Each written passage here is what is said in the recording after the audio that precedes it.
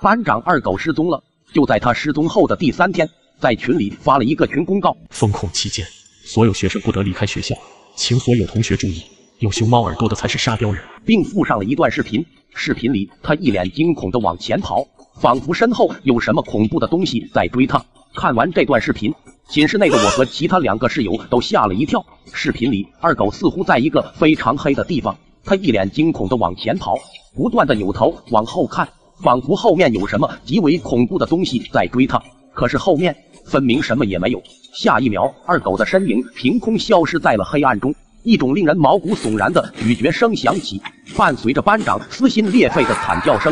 视频在这一刻戛然而止，手机差点从我手中滑落。视频的拍摄日期显示是3天前，很显然，失踪的二狗恐怕已经遭遇不测。室友阿杰从厕所里跑了出来，哆哆嗦嗦地说道：“这视频是怎么回事啊？二狗嘎了吗？你们看，视频被撤回了。”虽然视频被撤回了，但是群里所有学生都已经看到这段视频了。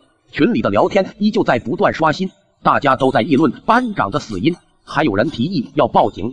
这时我点开了群公告：封控期间，所有学生不得离开学校，请所有同学注意，有熊猫耳朵的才是沙雕人。校园广播拥有绝对命令，请遵守广播里的话。寝室绝大多数是安全的，除非你的室友开始谈论一些你听不懂的话。寝室楼没有电梯，9点之后不要在宿舍内照镜子。如果发现室友趴在桌子上睡觉，一定要叫醒他。小心那些黑暗中的生物。10点之前必须回到宿舍楼。宿管阿姨讨厌没有时间观念的学生，学生之间不得发生暴力行为。这些规则实在是太古怪了，一股不安弥漫在寝室内。就在这时，刺耳的电流声响起，校园广播里传出了班长的声音：“同学们晚上好，学校因突发情况临时进入封控状态，请所有学生在10分钟之内来到操场进行 NET 检测。NET 检测相关事项，请各位同学参考本集群公告。不遵守规则的人会嘎。”最后的声音仿佛卡壳了一般，我的脚底升起一股凉意。群公告里有一条关于 NET 检测的规则：操场没有第4个 NET 检测点，每个检测点排队人数限制为20人。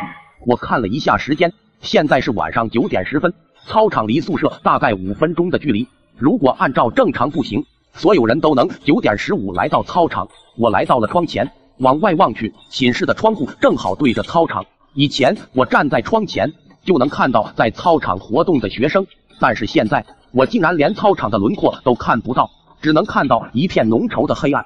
群里的同学们都慌了，走廊上响起了开门的声音，还有密集快速的脚步声。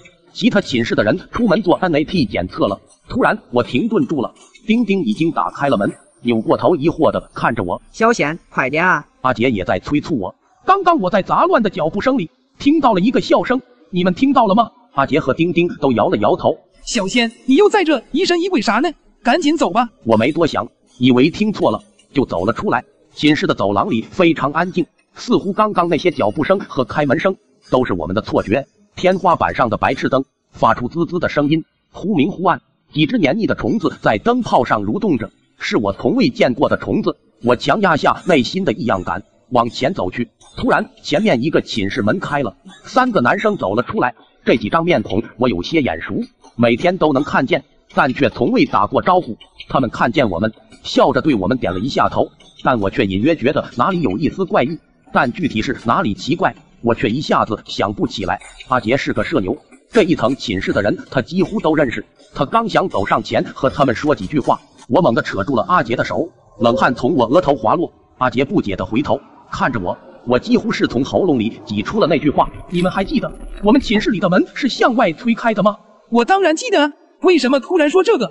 这时丁丁脸色难看的压低声音说道：“白痴，你没发现他们刚刚是朝里拉开的门吗？”那3个男生站在我们前面不远处，微笑的看着我们。他们从刚刚开始就没有眨过眼睛，一直在直勾勾的看着我们。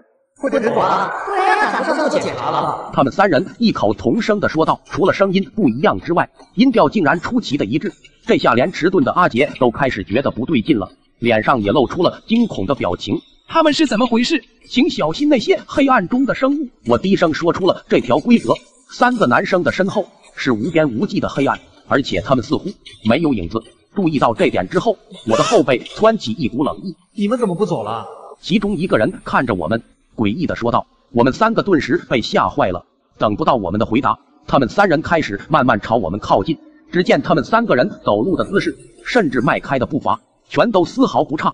僵硬沉闷的脚步声正缓缓朝我们靠近。我有一种预感，如果他们真的走到我们面前，会发生非常恐怖的事情。随着我们之间距离的缩短，他们脸上的诡异的笑容越发明显。可是我们寝室就在走廊尽头，身后已经没有退路，只有一面墙壁和镜子，唯一可以躲藏的地方是寝室。我用力地思考着，可不管怎样都想不出对策。此时他三人离我们的距离不足半米，我甚至能闻到从他们身上传来的那股腐臭的味道。丁丁焦急道：快点，我们快回寝室。还没等我反应过来，就被丁丁往寝室的方向拽去。我低头看了一眼他的手，强烈的恐惧下，我脑子里突然闪过一个细节。就在丁丁颤抖着用钥匙打开寝室门，让我们快进去的时候，我一下子推开了丁丁，猛地拽上阿杰的手，往镜子前撞去。小仙，你疯了，那是镜子啊！可就在我们要撞上镜子的那一刻，周遭的场景倏然变化。我们回到了寝室内，阿杰大口喘着粗气，惊魂未定地看着我说道：怎么回事？你不是带着我往镜子里撞吗？我们怎么又回到寝室了？丁丁奇怪地看着我们，似乎不理解我们为什么这么恐惧。你们刚刚是怎么了？我喊你们走，你们却像中邪了一样站在那里一动不动。阿杰听到丁丁的话，彻底傻眼了。我快速地解释道：还记得那条规则，9点之后不能照镜子吗？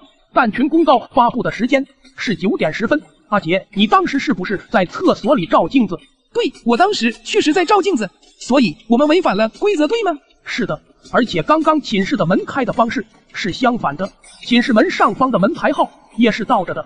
刚刚丁丁抓着我的手的时候，我看到了他手上的痣，他的痣是在左手上，可是他抓着我的是右手，所以我推测刚刚那个丁丁不是真的，我们刚刚是在镜子里面。正说着，校园广播忽然再次响起，请所有还未NAT 检查的同学立刻到学校操场进行 NAT 检查。现在已经是晚上9点15，我们离检查剩余的时间只剩下5分钟了。我们用最快的速度跑到了学校操场，3个人累得满头大汗。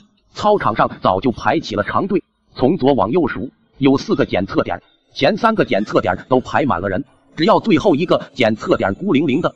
最后一个检测点的工作人员是一个头发很长的女人，她低垂着头，看不见脸。这个女人给人一种非常阴沉不好的感觉。大家都不约而同的没有去第4个检测点。我数了数人数，发现中间2个检测点队伍都排满20人了，只剩下第1个刚好有3个位置空出。我们去第1个排队吧。这时我迟疑的开口道：怎么样才算是最后一个检测点呢？如果从左往右数，最右边的就是最后一个，但如果顺序是从右往左呢，那么第4个检测就会变成第1个。检测排队时间只剩下了半分钟，我们必须做出决定，是第1个还是第4个？阿杰和丁丁都把求助的目光投向我，我后背绷得很紧，咬紧牙关，死死地盯着队伍。队伍有条不紊地一个个前进。20秒，15秒，我的鼻尖冒出了冷汗。我能感觉到，随着时间的逼近，一种阴冷黏腻的感觉开始缠绕我全身，我的视线开始变得模糊。5秒，突然天空闪过一道金光。此时操场上的路灯似乎突然出现了问题，一瞬间操场陷入了黑暗。终于我发现了异样，操场上的光线很快就恢复了正常。去第4个检测点。没多想，我赶忙往第4个检测点跑去。阿杰和丁丁紧跟着我，其他学生都用惊讶的目光看着我们。喂，不是说了不要去第4个检测点吗？第1个队伍还有空的位置啊！你们不觉得第4个核酸点的那个工作人员长得怪吓人的吗？人群里发出了好心的提醒声，我没有理会他们。最后1秒，我们3个站在了第4个检测队伍里，近距离面对这个女人，我整个身体都止不住的在颤抖。女人的头发仿佛很久没有梳过一般，全部打结成一团。我感觉到了一股难以言喻的恐惧，我甚至觉得是不是一开始的决定是错误的。张开嘴巴。女人的声音格外嘶哑难听，我胆战心惊的张开了嘴巴。好在检测的过程非常顺利，我刚要离开的时候，女人却突然用力的抓住了我。就在这时，女人缓慢的抬起了头，我的心脏跳得飞快。下一秒，她松开了我的手，我的掌心里多了一张纸条，我下意识的捏紧了这张纸条。下一个，我们顺利做完了检测，我小心翼翼的展开了纸条。当我看清纸条上的内容的时候，瞳孔猛地一缩，纸条上写着：你其中1个室友是假的，小心他。切记，切记，他早已被感染。我后背一阵发冷，我扭过头，看着身后站着的2个室友，陷入了沉思。阿杰好奇的小声问我：“小仙，你怎么知道这才是正确的检测点？”我的眼神移向了第一个检测点，指甲用力的嵌入了掌心，深呼吸一口气之后，我才解释道：“还记得刚刚操场短暂的停电吗？那时候操场短暂的停电之后，我看不清所有人的脸，但唯独只有1个人的脸却是能看清的。第一个检测点的工作人员的脸是微微发亮的，这根本不可能是正常的人类。”听完我的话，阿杰一脸恐惧道：“我鸡皮疙瘩都起来了。”拿这些派做队伍的人，我没有说话。正这时，异变发生了。第一个检测点做完检测的一个男生突然涨红着脸，捂住了自己的喉咙，发出了嗤嗤的声音。下一刻，他发出撕心裂肺的呕吐声，周围的人发出恐惧的倒吸冷气的声音。男生吐出的呕吐物里全是密密麻麻蠕动的黏腻的虫子，很难想象这种东西是从人嘴巴里吐出来的。一股极为难闻的腐臭味在操场弥漫了开来，好痒，好痒啊！男生使劲地抓挠自己的皮肤，他皮肤表面凸起一个个肿胀物，男生不断地用手去挠这些肿胀的凸起，他抓得越来越用力，下一刻便爆开了。所有人都被吓傻了，那些黏腻的虫子从男生的脸上争先恐后地钻了出来，男生并没有立刻嘎去，他还活着，他显然痛苦到了极点，但是却连一点声音都发不出来。这骇人的一幕让很多人发出尖叫声，我们3个顿时被吓坏了。很快又有人痛苦地开始抓挠自己，他们的症状和嘎去的男生一模一样。其中一个症状轻微一点的男生愤怒地冲到了工作人员的面前：“你刚刚给我们做检测的时候对我们做了什么？”但他很快便发现了不对劲的地方，那些一根根包装的严严实实的医用棉签上攀附着无数颗透明的像是虫卵一般的颗粒，他感觉自己的喉咙像是被什么东西给堵塞住了。直到嘎前，他终于看清了这位工作人员的脸，那根本不是一张脸，而是一张由蠕动的虫子组成五官的一张脸。我全身控制不住的在颤抖着。此刻的操场宛如地狱，黏腻的虫子以及那些倒在地上已经失去气息的同学，原本鲜活的生命成了虫卵的孵化巢。操场的所有人像是吓傻了，从刚开始的大声尖叫到现在麻木的沉默，所有人都清晰地认识到了一个事实：违反规则的下场极其恐怖。排在第一个检测点的学生全部嘎了。这时，广播里班长二狗丝毫不带情绪的声音再次响起：“本次大楼检测筛查结束，感谢同学们配合。现在请同学们回到自己的寝室，但注意请小心回去的路。不仅规则，请参考更新的群公告。”我拿出手机一看，群公告果然更新了。回寝守则：寝室是大家最安全的港湾，宿舍的门禁时间是10点。宿管阿姨非常讨厌没有时间观念的学生，她会毫不留情将你们锁在门外。但要知道，夜晚的校园是非常不安全的，那些藏在黑暗中的生命对你虎视眈眈。操场到宿舍楼是一条直行道，没有岔口。如果遇见岔路，请立刻闭上眼睛往前走，不要抬头看路灯。如果听到身后有人喊你的名字，请不要回头。有熊猫耳朵的才是沙雕人。学校的保安穿着黑色工作服，如果你在路上遇见穿着红色工作服的保安，请立刻找一个安全地方躲藏起来。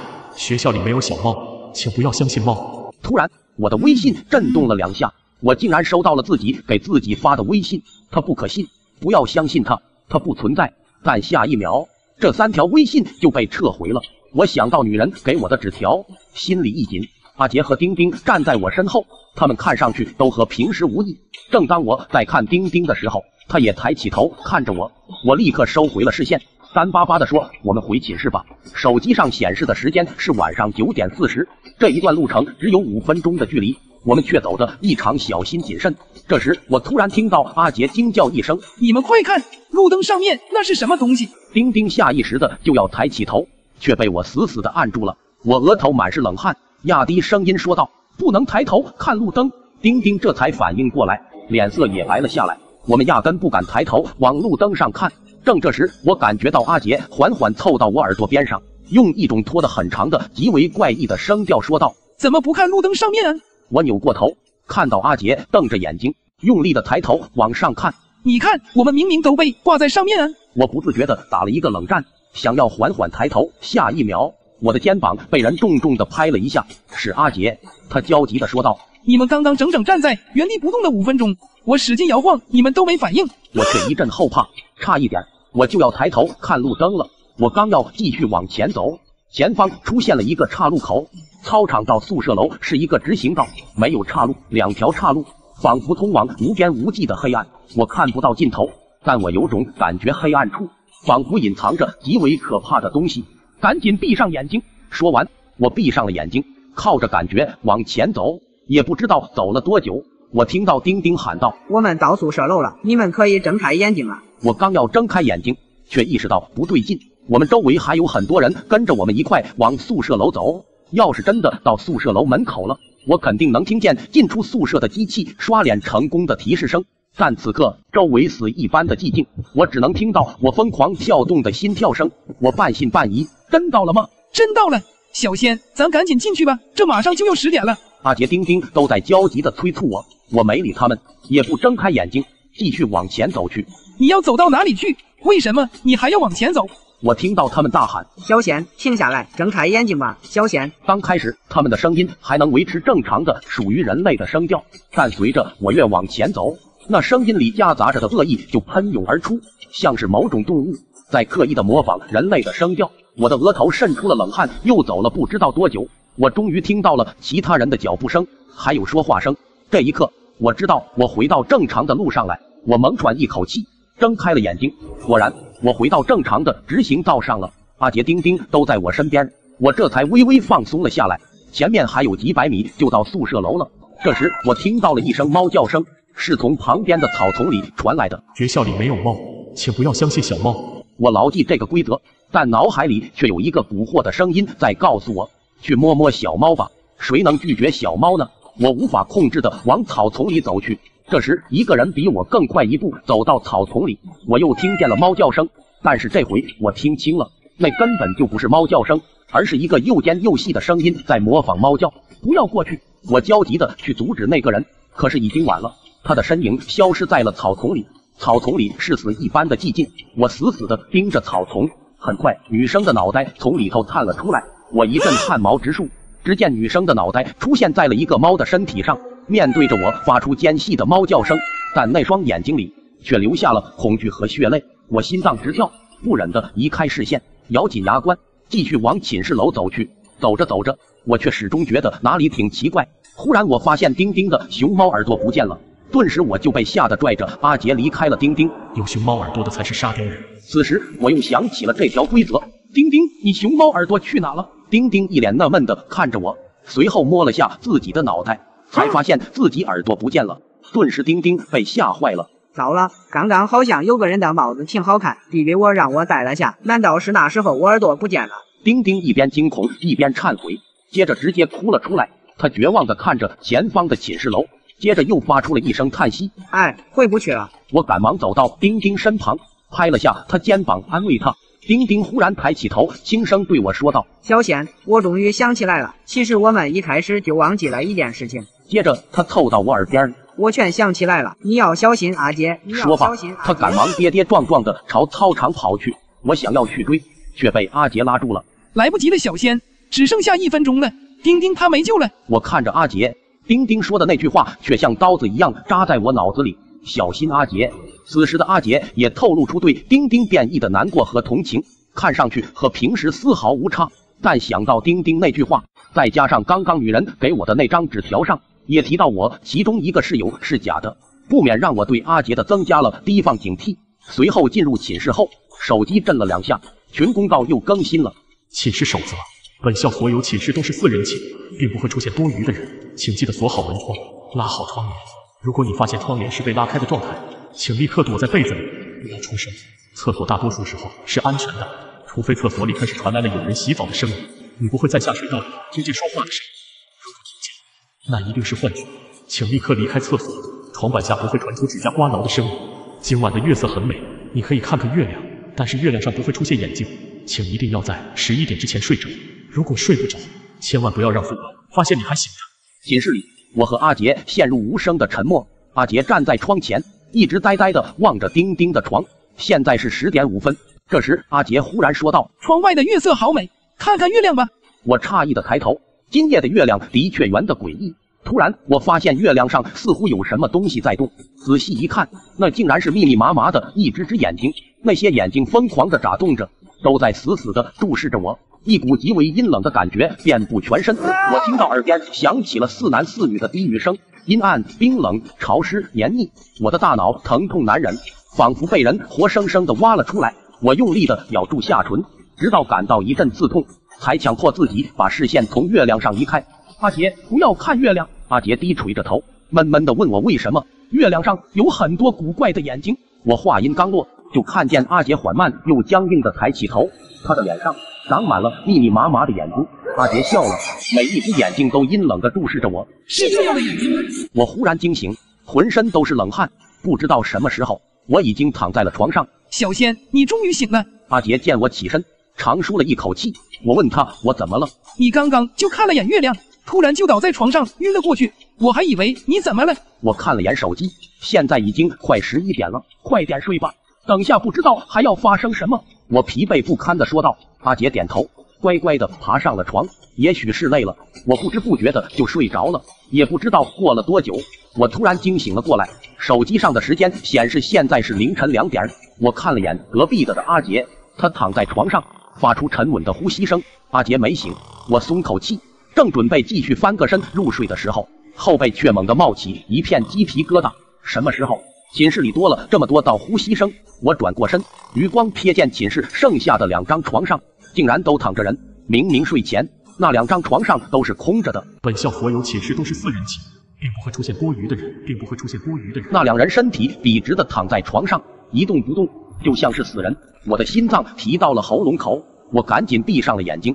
吱嘎一声，有人坐起来了。是那2个人吗？我浑身冷汗，过度恐惧下，我悄悄地将眼睛睁开一条缝，忽然看到窗帘不知什么时候被拉开了。我分明记得阿杰上床前把窗帘给拉上了。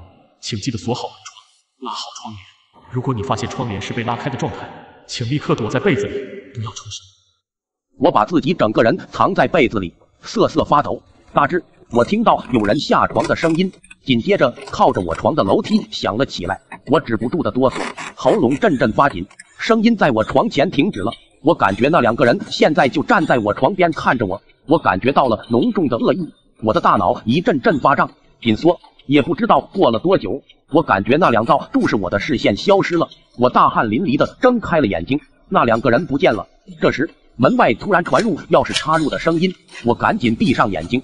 难道是宿管？请一定要在11点之前睡着，如果睡不着，千万不要让宿管发现你还醒着。接着有人走了进来，脚步声非常僵硬沉闷，我的手心开始渗出冷汗。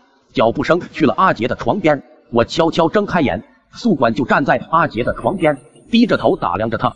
等等，忽然我就发现了不对，不知何时1米7不到的宿管竟然变得这么高了。我微微往下一望，尖叫瞬间堵在喉咙里。宿管的双腿被拉长扭曲到不可思议的程度，就像扭麻花一样。察觉到他即将要转头，我赶紧闭上了眼。哒哒哒，脚步声往我这边走了。我尽量让自己平稳呼吸下来。一道阴影投在我脸上，我感觉到宿管就站在我面前，死死地注视着我。我心脏跳得飞快，后背全是黏腻的冷汗。他一动不动地垂着头盯着我，我喉咙一阵发紧。大概过了半个小时，关门声响起。难道宿管走了？但怎么没有离开的脚步声？这时我突然听到阿杰小声地说道：“小仙，宿管是不是走了？”可就在阿杰说罢的下一秒，我就听到阿杰发出一声惨叫，像是整个人被拖下了床。紧接着骨头被折断的声音响起，我胸膛急促的起伏，惊恐万分。但我知道，我就算睁眼也救不了阿杰。宿管在折磨阿杰。刚开始我还能听到他的惨叫，但是到后来我只能听到奄奄一息的闷哼。也不知道过了多久，我听到拖拽声和关门声。阿杰的尸体应该是被宿管拖走了。我睁开了眼睛，只见地上柜子上有很多喷溅状的血，还有阿杰破碎的人体组织，足以想象阿杰到底承受多大的痛苦。我的心脏阵阵抽疼，但不敢大声哭泣。我颤颤巍巍地爬了下去。就在这个时候，我突然看见了阿杰的床上放着几束花，黄色和白色的菊花，像是葬礼上送给过世人的那种。我愣愣地看着那几束花，一些被遗忘的记忆突然浮现在我脑海里。3天前我到底去做了什么？那天真的是二狗失踪的日子吗？二狗真的有失踪过吗？可在我的记忆里，分明就有人失踪过。失踪的人如果不是二狗，那会是谁？我的脑海里闪过了凌乱的画面。我想起3天前，我们班上所有同学都去参加了一个人的葬礼，思绪渐渐拉近。我看见了躺在棺材里少年的脸，是阿杰。这一瞬间，我后背冒起一股恶寒。1周前，阿杰突然失踪了。他失踪在回家的出租车上。几天后，警察发现了阿杰的尸体，尸体表面没有任何致命伤，家人也不同意解剖。但据说那个司机也疯了，他说他看见了很多虫，看见很多虫跑进了阿杰的嘴巴里。他说那不是一个人，那分明就是很多虫组成的一个人形。没有人相信司机的话。就这样，我们去参加了他的葬礼。当时我站在阿杰的灵堂前，想把一朵花放在他的脸颊旁，但下一刻我却看到他的嘴巴在动，喉咙处也在鼓动。我当时还以为阿杰没死，可下一秒，无数条丑陋的虫子从他嘴里钻了出来，我吓得尖叫起来。他的眼皮里、鼻孔里，甚至身体里，全部钻出了黏腻的虫子，现场乱成了一团。很快有消防员过来清理了那些虫子，但是只消灭了一部分虫子，剩下的虫子不知道跑哪里去了。这之后我们就回到了学校。第一个出现不对劲的是二狗，他经常神经质的嚷嚷寝室里有很多虫子。有一次在食堂里，班他吃着吃着就吐了出来，饭里有虫，他惊恐的尖叫着，可是他吐出的东西里和饭里根本没有虫子。平时的二狗是个挺理智的人，我是第一回见到他那个样子。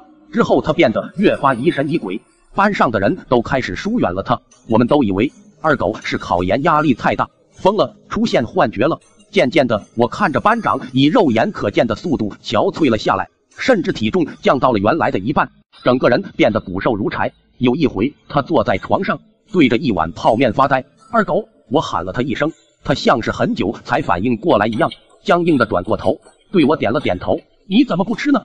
泡面都冷掉了。我下意识的问完，就后悔了。都是虫子，怎么吃啊？都是虫子。我叹了口气，离开的时候，突然我余光瞥见了泡面里真的蠕动着一条条虫子。二狗突然疯狂地抓着我的肩膀，你看到了吧？你也看到了吧？我没疯，我真的没疯。你也看见虫子了，对不对？我慌乱之中甩开二狗的手，跑出了寝室。那天晚上，二狗自嘎了，他把自己吊在了寝室的吊扇上。警察说，从二狗的尸体里发现了很多未知的虫卵。想起一切后，我眼前一阵阵发黑。我们的记忆是怎么被篡改的？我怎么会忘记了阿杰已经死了呢？阿杰是什么出现在我们面前的？我完全想不起来。又或者说，一种力量强行影响了我们的记忆。突然，我听到旁边传来了一种奇异的声音。我转过头，那些碎肉开始蠕动融合，阿杰的脸渐渐从这滩肉泥里浮现了出来。他对我露出一个笑来，可等我仔细一看，那哪是一张人脸，分明就是虫子组成的一个五官。无数令人头皮发麻的呓语声在我耳边响起，我的眼前渐渐陷入一片黑暗。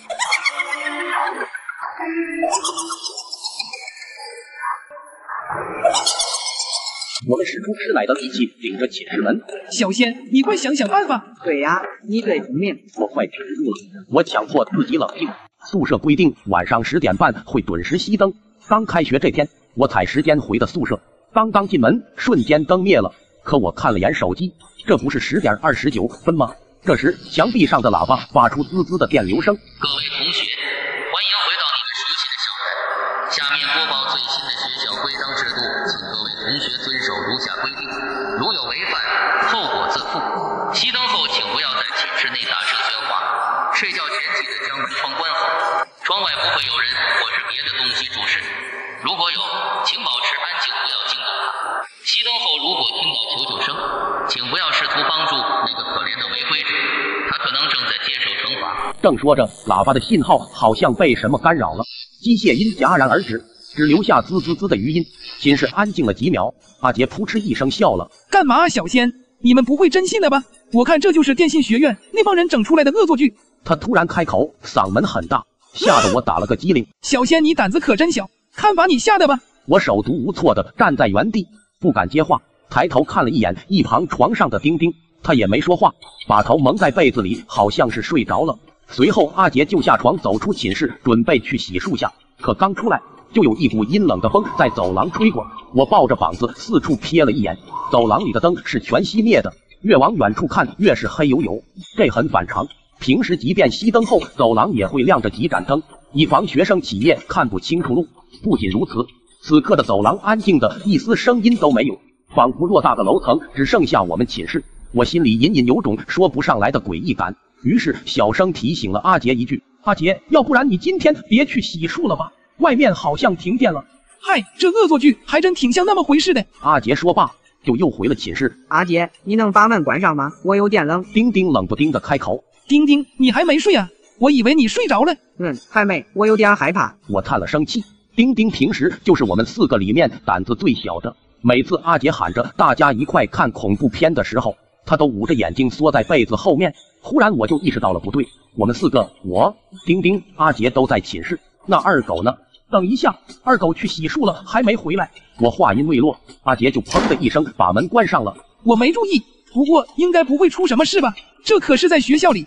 我刚想开口，目光却不小心瞟到丁丁的身后，他的床铺挨着窗户，窗子是紧闭着的，但刚才不知道是不是眼花，窗子右下角好像有一块黑影，就像什么人在窗外探了半个头往屋里窥视一样。窗外不会有人或是别的东西注视你，如果有，请保持安静，不要惊动我。我想起广播里刚才的这句话，冷不丁的觉得脊背发凉，心想应该是我眼花看错了，这可是8楼。我深呼一口气，咬紧后槽牙走到窗边，把窗帘挡上，这下屋里最后的光源也消失了，整个寝室陷入漆黑一片。小仙，你突然挡窗帘干嘛？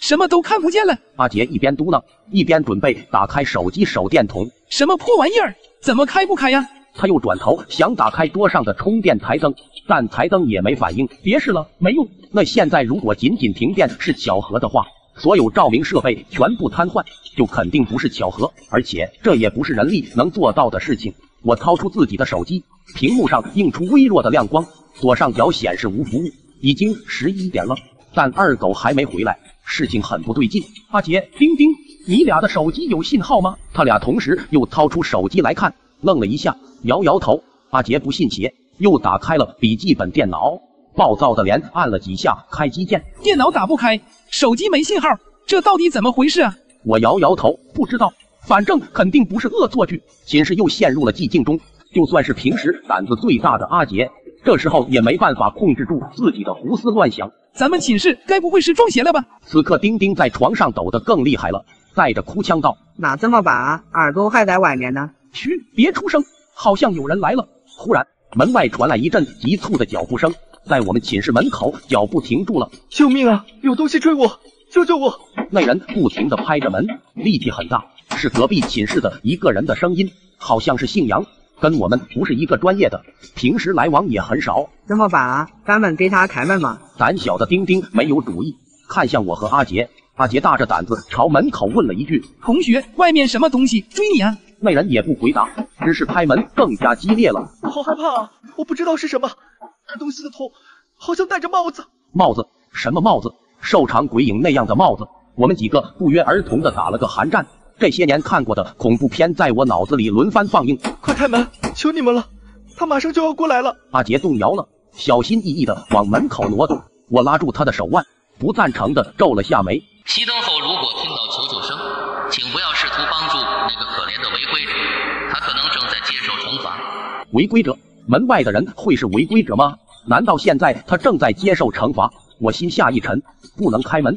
我不知道这条规则里对于违规者的定义到底是什么。也许门外的人是无辜的，但我们不能冒险。紧接着，门外传来撕心裂肺的尖叫，像是门口的人遭遇了什么极大的痛苦。尖叫持续了几秒钟，我们听得头皮发麻。丁丁被门外的声音吓得满脸惊恐，我也同样害怕。即便是心理素质再好的人，面对这种未知的状况也很难稳住心神。门外终于没了声音，可安静了不到1分钟，拍门声居然又响了起来。这次我们谁都没有提开门的事，刚才那个人显然已经遭遇了什么不测。那门外拍门的人又是谁？拍门声一直在持续，每一下都像是在撞击我们的神经。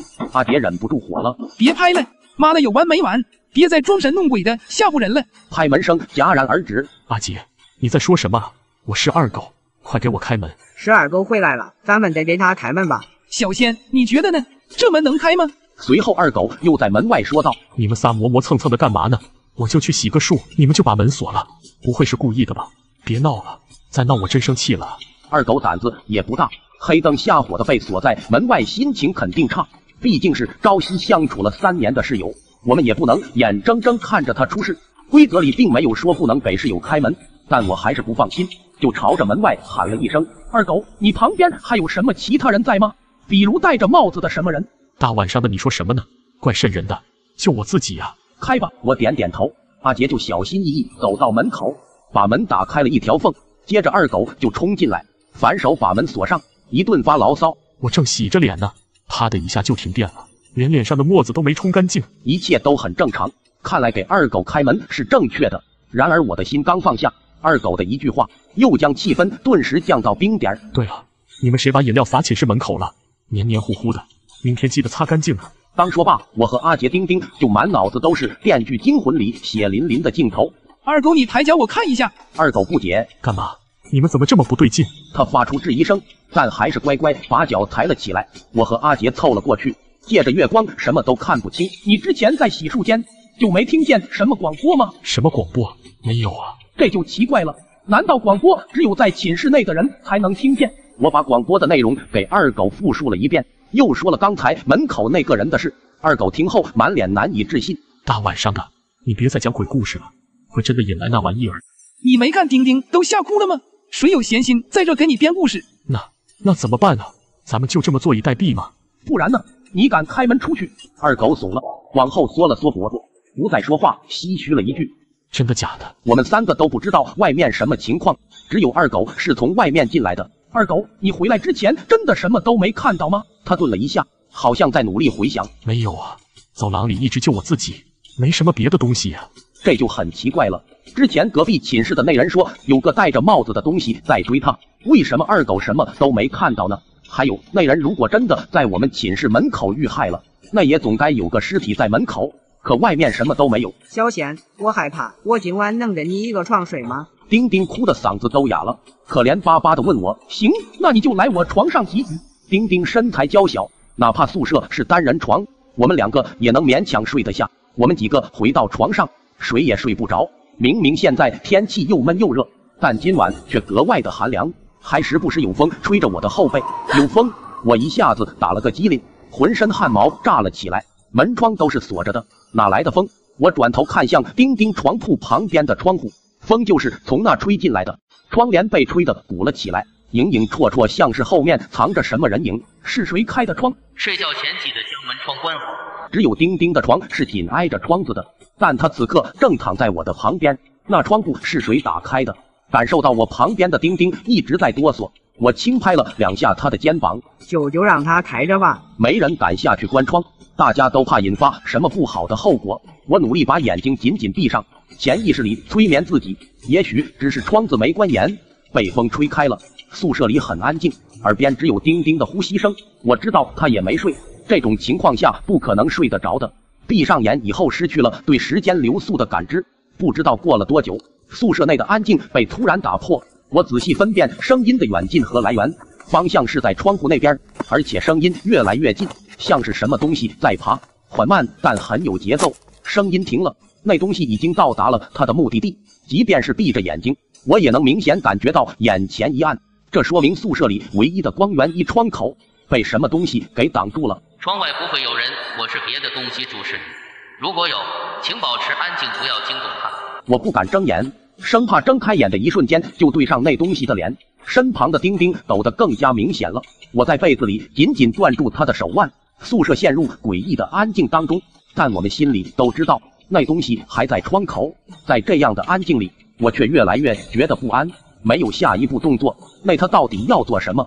在不安即将到达顶峰的那一瞬间，窗口终于有了动静。楼下寝室不知道谁的闹钟响了，音乐声顺着窗户飘上来，那东西动了一下，又是缓慢的爬行声，好像是往下面去了。我强忍着恐惧，把眼睛眯开一条缝，看向窗口。窗帘后面是露出人形的半个身子，不对，应该说只有脑袋是人形，左右两边还各有2条又细又长的胳膊，这才只是半身。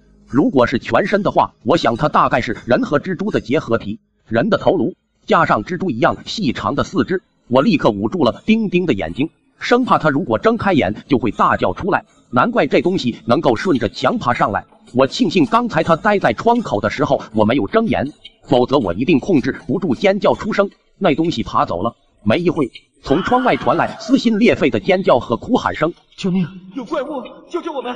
惨叫声惊得我身上出了一层冷汗，心跳也不由自主的加快。声音离着并不远，也许就在我们寝室楼下。是巧合吗？还是我们真的因为保持安静，没惊动窗外的怪物而逃过了一劫呢？那些广播里的规则，难道只有全部照做才能幸免于难？现在唯一能确定的是，并不只有我们寝室陷入这样诡异的情况里，这一整栋楼，甚至可能是整个学校，都已经被未知的诡异和黑暗笼罩，神经一直紧绷着，一刻都不敢放松。楼下的惨叫和哭闹声渐渐平息，我身旁的丁丁也冷静下来。也许只要熬过今晚，一切就会回归正轨。再次醒来时，外面的天已经蒙蒙亮。我下意识往窗口看过去，窗户不知道被谁关上了。难道这一切其实都是我在做梦？旁边的丁丁动了一下，喇叭响了。各位同学，欢迎回到你们熟悉的校园。下面播报最新的学校规章制度，请各位同学遵守如下规定，如有违反，后果自负。这一次，除了重复昨晚的规则之外，又紧接着新增了几条。我拿出手机，打开录音转文字功能。白天可以出寝室自由活动，但天黑前一定要回到寝室内，远离戴着黑色口罩的人。如果碰巧遇到，请尽量无视他们，请严格遵循铃声上下课，不要迟到也不要早退。学校很容易迷路，如果找不到上课教室，记得蒙住眼睛往前走10米。实验教学楼没有7楼，不要惹老师生气，如果老师生气了，后果会很严重。最后，食堂没有红烧肉。滋滋滋，信号再次被干扰，喇叭似乎还想挣扎几下，但一个字都没说出来。我从床上坐了起来，其他人也渐渐动起来。二狗眼下有2个重重的黑眼圈，像是夜没睡。无论如何，白天总是比夜晚更让人感到安心。我大着胆子走到窗边，打开窗帘，推了一下窗户，外面什么也没有，东西不见了。大家松了一口气。阿杰咬了一下苍白的嘴唇。小仙，你也看到那东西的样子了，是不？我点点头。那到底是什么？不好说，反正那东西不像人。大家的脸色都变得难看起来。6点半了，出去吗？走吧，不是说白天可以自由活动吗？天黑之前再回来就行了。说着，我和阿杰就走出寝室。走廊里有几个人拿着洗脸盆和牙具准备去洗漱，还有拎着早餐刚从外面回来的。如果不是那个诡异的广播，就好像无事发生一样。我下意识低头看向门口，地上没有出现我们想象的那些骨肉和血迹。我转头看向二狗，二狗，你鞋底再给我看一下。他不明所以的抬起脚，昨晚什么都没看到，可现在天光大亮，我们看个真切。二狗的鞋底确实沾了东西，现在已经干了，但还是能看到那黑红色的布满着整个鞋底。昨晚宿舍门口敲门的受惩罚的那人肯定受伤了，甚至嘎了，并且还有人清理了血迹。隔壁寝室的门也开了，有个男生探头探脑的朝门外看了一眼，然后转身对门里的人说道：“没事了，出来吧。”几个人跟在他身后，不安的左右环视，眼下都是重重的黑眼圈。紧接着，他们寝室的最末尾走出来一个男生，面色苍白，走路的姿势也很不自然，就像是踩在棉花上似的，看起来重心漂浮不定。他脸上戴着黑色的口罩，我心下一惊，几乎全身的血液在倒流，头皮直发麻。隔壁寝室一共4个人，不多不少，但是最末尾的那个男生分明就是昨天在我们寝室门口呼救的那个。阿杰也看见他了，差点没忍住惊叫出声。我一把捂住他的嘴，把他拽回宿舍内，又给宿舍里另外的人使了个眼色，让他们别出声也别出门。我假装没有看到那个男生。隔壁寝室的人从我们门前经过，看样子应该也是结伴一起出门，他们就没有一个人注意到有个室友反常地戴了黑色口罩吗？那几个男生的脚步渐渐远去，估摸着他们差不多应该下楼了。我小心地把手机伸出门外，对着走廊的方向照了一张。我不敢贸然探头，只能用这种方式查看外面的情况。照片很模糊，有些虚焦。这是什么？丁丁指着照片上的块黑乎乎的影子。我捏住2根手指，将那部分放大，差点没把手机扔出去。照片里那个戴着黑色口罩的男生，他的头像猫头鹰一样折成90度，脸朝着我们寝室的方向，看不清楚表情，脸黑平平地被口罩遮住了，但那双眼睛总给人一种被窥视自己的感觉，对焦都不正常。如果我刚才真的探出头去，搞不好就和他对视了。他是不是作奸哪个？丁丁瞪大眼睛，满脸惊恐的看着那个画面。他这是活着还是？活个屁呀！你见过哪个人脖子能歪成那样的？别想了，装没看见就行。广播不是说了吗？碰到戴黑色口罩的人，就装作没看见。随后，我们就朝上课地点512教室走去。路上行人很多，但大多数人脸上都带着慌乱不安的表情，脚步也比往常急躁很多。经过了几个戴着黑色口罩的人，我们假装没看到，没有对视。7点45分，我们赶到教学楼。完了，怎么这么多人呢？电梯前面排着几十人的长队。周一的第1节课，这种状况再正常不过。请严格遵循铃声上下课，不要迟到，也不要早退。如果排队等电梯，肯定来不及在8点上课铃响之前赶到教室，不能等了。我们爬楼梯上去，等到了5楼。7点54分，距离上课还有6分钟，完全来得及。我们几个同时松了一口气。5楼的走廊很暗，很多教室的门都是锁上的。和我们一块到达5楼的另外2波学生都找到了上课的教室，但我们却迟迟找不到512教室。此刻已经7点56分了。小仙，你再仔细数一下，你是不是查漏了？别吵，你自己看，根本就没有512教室。怎么办呀？马上就要到时间上课了，我们急得像是热锅上的4只蚂蚁。我们会不会是走错楼了？现在的情况显然不是没走错楼，因为无论是哪栋楼，都不会出现凭空消失一个教室的情况。学校很容易迷路，如果找不到上课教室，记得蒙住眼睛往前走10米。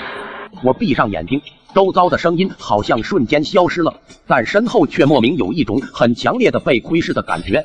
再睁开眼，旁边又重新出现他们3个的吵闹声。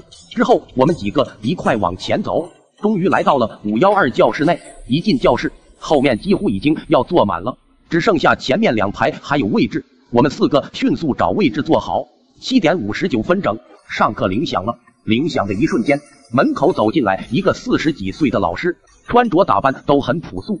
几秒钟以前，整层楼还只有我们4个人在走廊里，他就像是突然凭空出现的一样。好了，同学们，上课的时间到了，我先点一下名。他朝着我们露出一个和蔼的微笑，但很诡异，只有嘴巴随着弧度微微上扬，眼睛却一动不动地盯着我们。随着不断的点名，很快点到了丁丁。丁丁就坐在我旁边，可此时他却被这个表情诡异的老师吓得不敢开口。丁丁同学来了吗？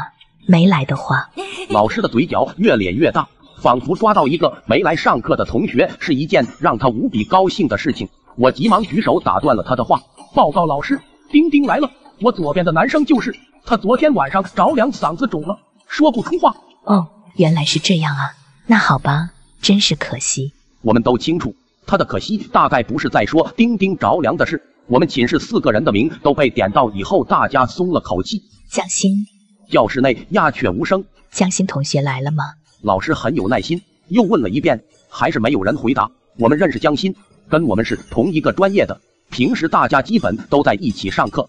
但奇怪的是，我隐约记得他和他室友是一起在电梯前面排队的，而且位置很靠前，不应该会迟到。难道他们也遭遇了一样的情况，没找到教室？老师说着就在点名册上涂抹了几下，紧接着又点了他3个室友的名字，同样没人应答。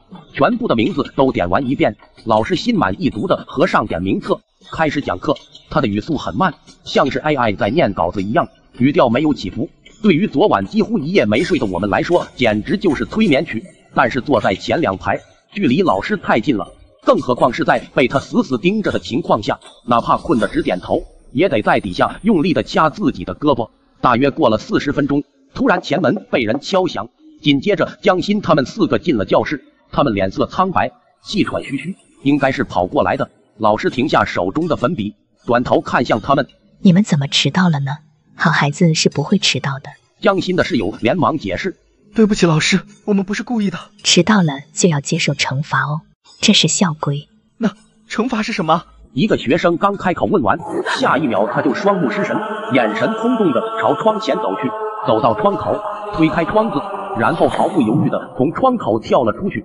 啪的一声，一重物落地的声音，所有人被这一幕吓得脸色苍白。不要，我不想死，不要惩罚我。江心害怕地站在原地，表情又害怕又无助。不是我们的错，是电梯坏了，把我们送到7楼去了。为什么要惩罚我们？老师听到这话，脖子没动，眼珠却以一个极其诡异的角度转向他。你说电梯把你们送到了7楼，所以才迟到了。我心里咯噔一下。实验教学楼没有7楼。我相信那男生说的是实话，这肯定是导致他们整个寝室迟到的原因。女老师咯咯笑了2声，手里的粉笔被他捏成了粉末。撒谎，教学楼根本没有7层，撒谎的学生要吞1000根针哦。不要惹老师生气，如果老师生气了，后果会很严重。女老师看起来像是生气了，随后那个人脸上做出痛苦万分的表情，瞪大了眼睛，像一条死鱼，喉咙里发出呵呵的吸气声。他的肚子越来越鼓，像是被嗓子吸进去的不是空气，而是别的什么东西。他躺在地上翻滚了几下，没了生机。正这时，下课铃响了，女老师变脸一般恢复成本来的面目，像是无事发生一样，敲了2下讲桌。同学们，下课了，最后一个离开教室的，记得锁好门哦。说完，他就离开了教室。我觉得有些疑惑，下课铃响了，所以江心和他的另一个室友逃过一劫。女老师看起来并不像那么好说话的样子，会不会她也需要遵守那条按时上下课的规则呢？地上的江心看着室友冰冷的身体，止不住的痛哭。另一个幸存下来的男生搂着他的肩膀安慰：“走吧，该去上下一门课了。”教室里的同学目睹了迟到的后果，恨不得立马冲出去上下1节课。我们也从前面跑出了教室。走之前，我还是好心提醒了一下江心，如果最后离开的话，记得把教室的门锁好，这是能帮他活下来的唯一方式。上午后面3节课都很平安的度过，没有人再迟到。午休时间，我们几个都已经饥肠辘辘，在食堂随意找了张桌子，老规矩，我负责站桌。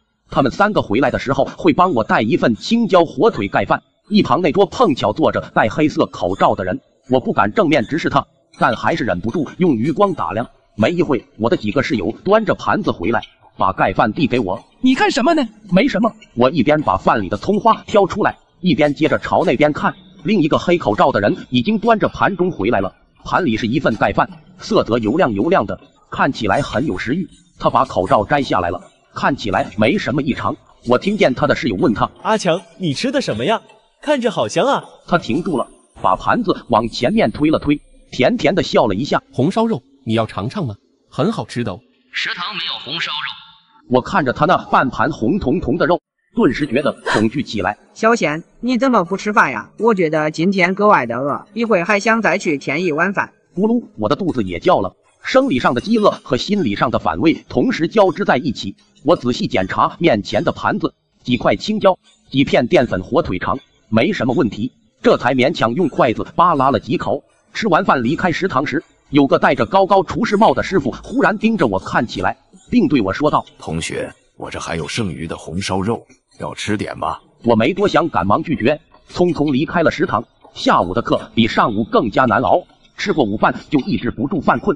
好在只有2节课，下了课我们4个不约而同的都想回寝室补觉。白天寝室里应该还算安全，到了晚上还不知道要面对什么东西，所以必须养足精神。我们几个几乎沾到枕头的那一刻就睡着了，再醒过来，外面的天色已经暗了下来。6点了，咱们还去食堂吃饭吗？我看了一眼外面的天色，摇了摇头。天黑之前要回到寝室，最好别出门了，不然万一赶不回来就糟了。阿杰从他的柜子里拿出2桶泡面，2人1桶，将就一下吧。实在吃不饱的话，我那还剩半包奥利给。我们都没什么异议，直接拿来泡上吃了。吃完了饭，我才提起中午食堂红烧肉的事情，他们脸色变得难看起来。你是说那红烧肉是用哪个肉做的？我摇摇头，不确定，但那个人确实戴着厨师帽。你们还记得当时隔壁寝室那个男生说有什么东西在追他吗？一个头上戴着帽子的东西。我觉得小仙说的有道理，为什么二狗回来的时候在门口什么都没碰到？很有可能那个怪物已经把门口的尸体拖走了。至于拖走做什么，答案不言而喻，很大的概率是被当作食材了。可我们今天早晨不还看到他了吗？大家纷纷看向丁丁，却谁也没有开口。今天早晨，那个在我手机照片里头扭曲成奇怪角度的东西，怕是已经不是人类了。距离熄灯只剩下2个小时了。以往走廊里这个时间很吵闹，但今天却鸦雀无声，甚至有些寝室连灯都不敢开，整个宿舍楼陷入一片死气沉沉当中。叮叮呆呆的望着寝室的门叹息，我为什么要回来上学啊？早知道学校里会出现这些东西，我宁可退学回家。谁不是呢？他喵的，当初报志愿网上各种查，也没人提过学校里还有这些邪门的事啊。10点29分熄灯了，喇叭再次广播了一遍学校守则，这次又多了一句话：宿舍只有1位男性管理员，管理员不会选在熄灯后的时间搜查违禁电器。11点59分后，请不要使用任何电子设备。请注意，学校会严格遵照学生手册上的时间。如果发现异常，请立马拨。声音戛然而止，又一次被干扰打断了。我捕捉到关键词学生手册，那是大一前跟着录取通知书一起邮到我家的一本小册子。我借着手机屏幕微弱的亮光找到这本学生手册，下令时第1节课8点到8点45，第2节课9点到9点45，寝室熄灯时间10点30。我发现了不对劲，你们发现了没有？早上是7点59分打响上课铃，下午是1点29分，刚才是10点29分熄灯，什么意思？这能说明什么？说明学校的时间提前了1分钟吗？我们还在小声的讨论，二狗突然嘘了一声：“嘘，别出声，有人来了。”顿时，走廊里传来响亮的拍门声，不是我们寝室，但离着应该不远。砰砰砰，那人又粗暴的拍了几下。检查进电器，快开门！是一个女人尖细的嗓音，听得人浑身直起鸡皮疙瘩。宿舍只有1位男性管理员，管理员不会选在熄灯后的时间搜查违禁电器。怎么是个女的？而且现在已经熄灯了。紧接着又是一阵脚步声，是高跟鞋踩在地上的声音，往我们寝室的方向来了。寝室门一个接着一个的被敲响，轮到隔壁寝室了。开门啊！我是管理员，快给我开门啊！你们是不是私藏了学校不允许出现的违禁电器？如果有的话，最好马上交出来。开门！再不开门的话，你们都要接受惩罚。女人的声音除了尖细以外，还带着嘶音冷和黏腻。走廊里沉寂了几秒钟，拍门声变成了凿门声，更加用力急促。我感觉就连我们寝室的门都被震得嗡嗡作响，要不是因为寝室门是铁的，恐怕现在已经被凿开了。我们几个眼里都是说不出的惊恐，为隔壁寝室攥着一把汗。更要命的是，如果他们再不开门，下一个就要轮到我们寝室了。就在这时候，隔壁传来一声尖叫：“阿强，你疯了吗？别开门！”呀一声，隔壁寝室的门被缓缓地推开了。女人的声音隔着一道墙传到我们寝室：“你们寝室是不是私藏的违禁电器？快主动交出来！”那几个男生慌乱地否认，紧接着是一阵翻箱倒柜的声音：“这是什么？西西，让我找到了，宿舍是不允许有电子闹钟的哦。”我转头在寝室扫视了一圈，电子闹钟我们有很多，看来他查的违禁电器和常规认知里的截然不同，没办法提前把那些东西藏起来。除了刚才开门的同学，你们几个都要接受惩罚。女人阴恻恻地笑了2声，随后隔壁寝室就传来了几个人的惨叫声，砰的一声，门被关死。隔壁那几个男生怕是已经凶多吉少了，一旁的丁丁被吓得浑身颤抖着，低声哽咽了起来。隔壁寝室的阿强，不就是昨晚被惩罚的男生？今天早晨他戴着黑色口罩，不知是人是鬼了，所以他很有可能和管理员成了一伙的。我们没人敢说话，更不敢猜想此刻隔壁正经历着什么，说不定下一个也许就轮到我们了。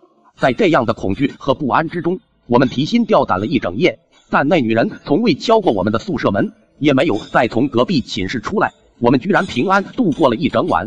查寝结束了，天蒙蒙亮，围坐了一整夜的我们4个精疲力竭的互相望着对方。今天晚上如果他再来，就该轮到我们了。只要不开门，应该就没事了吧？他真是来查寝的吗？如果被扣分会怎么样？会死吗？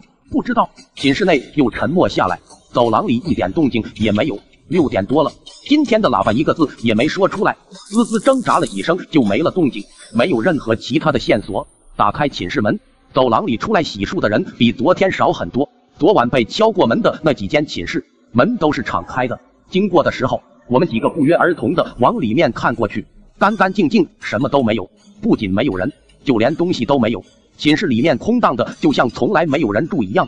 看来不开门也并不是解决问题的办法。出了寝室楼，人就多了起来，但大多数学生都戴上了黑色口罩。我心里一惊，隐隐约约猜到这些戴上黑色口罩的人，大概率已经被同化，但他们到底是什么，我不知道。我们4个继续往前走，不敢直视他们。中午的时候，食堂没像昨天那么拥挤了，不用占座位，我拿着学生卡自己去档口打饭，任何荤菜我都不想再碰，选了最素的拌凉皮。旁边几个档口也有戴黑色口罩的学生排队，我全装作看不见。同学，你这么瘦还吃得这么素，过来，叔叔给你添一勺肉，刚出锅的，香着呢。旁边档口的厨师热情地招呼我，又是红烧肉。我抬眼望过去，几个档口的大盘子里几乎全变成红烧肉了，只剩下零星几个还卖正常的饭菜，只有1碗，就多了这么多肉。我假装没听见，厨师也不再劝我，反而去招呼我身后排队买凉皮的一个男生，话术都一模一样。同学，你这么瘦还吃得这么素，过来，叔叔给你添一勺肉，刚出锅的，香着呢。那男生顿了一下，表情十分不自然。厨师不死心，又劝了他一句，还是一模一样的话。同样的话被厨师一遍一遍的机械性重复。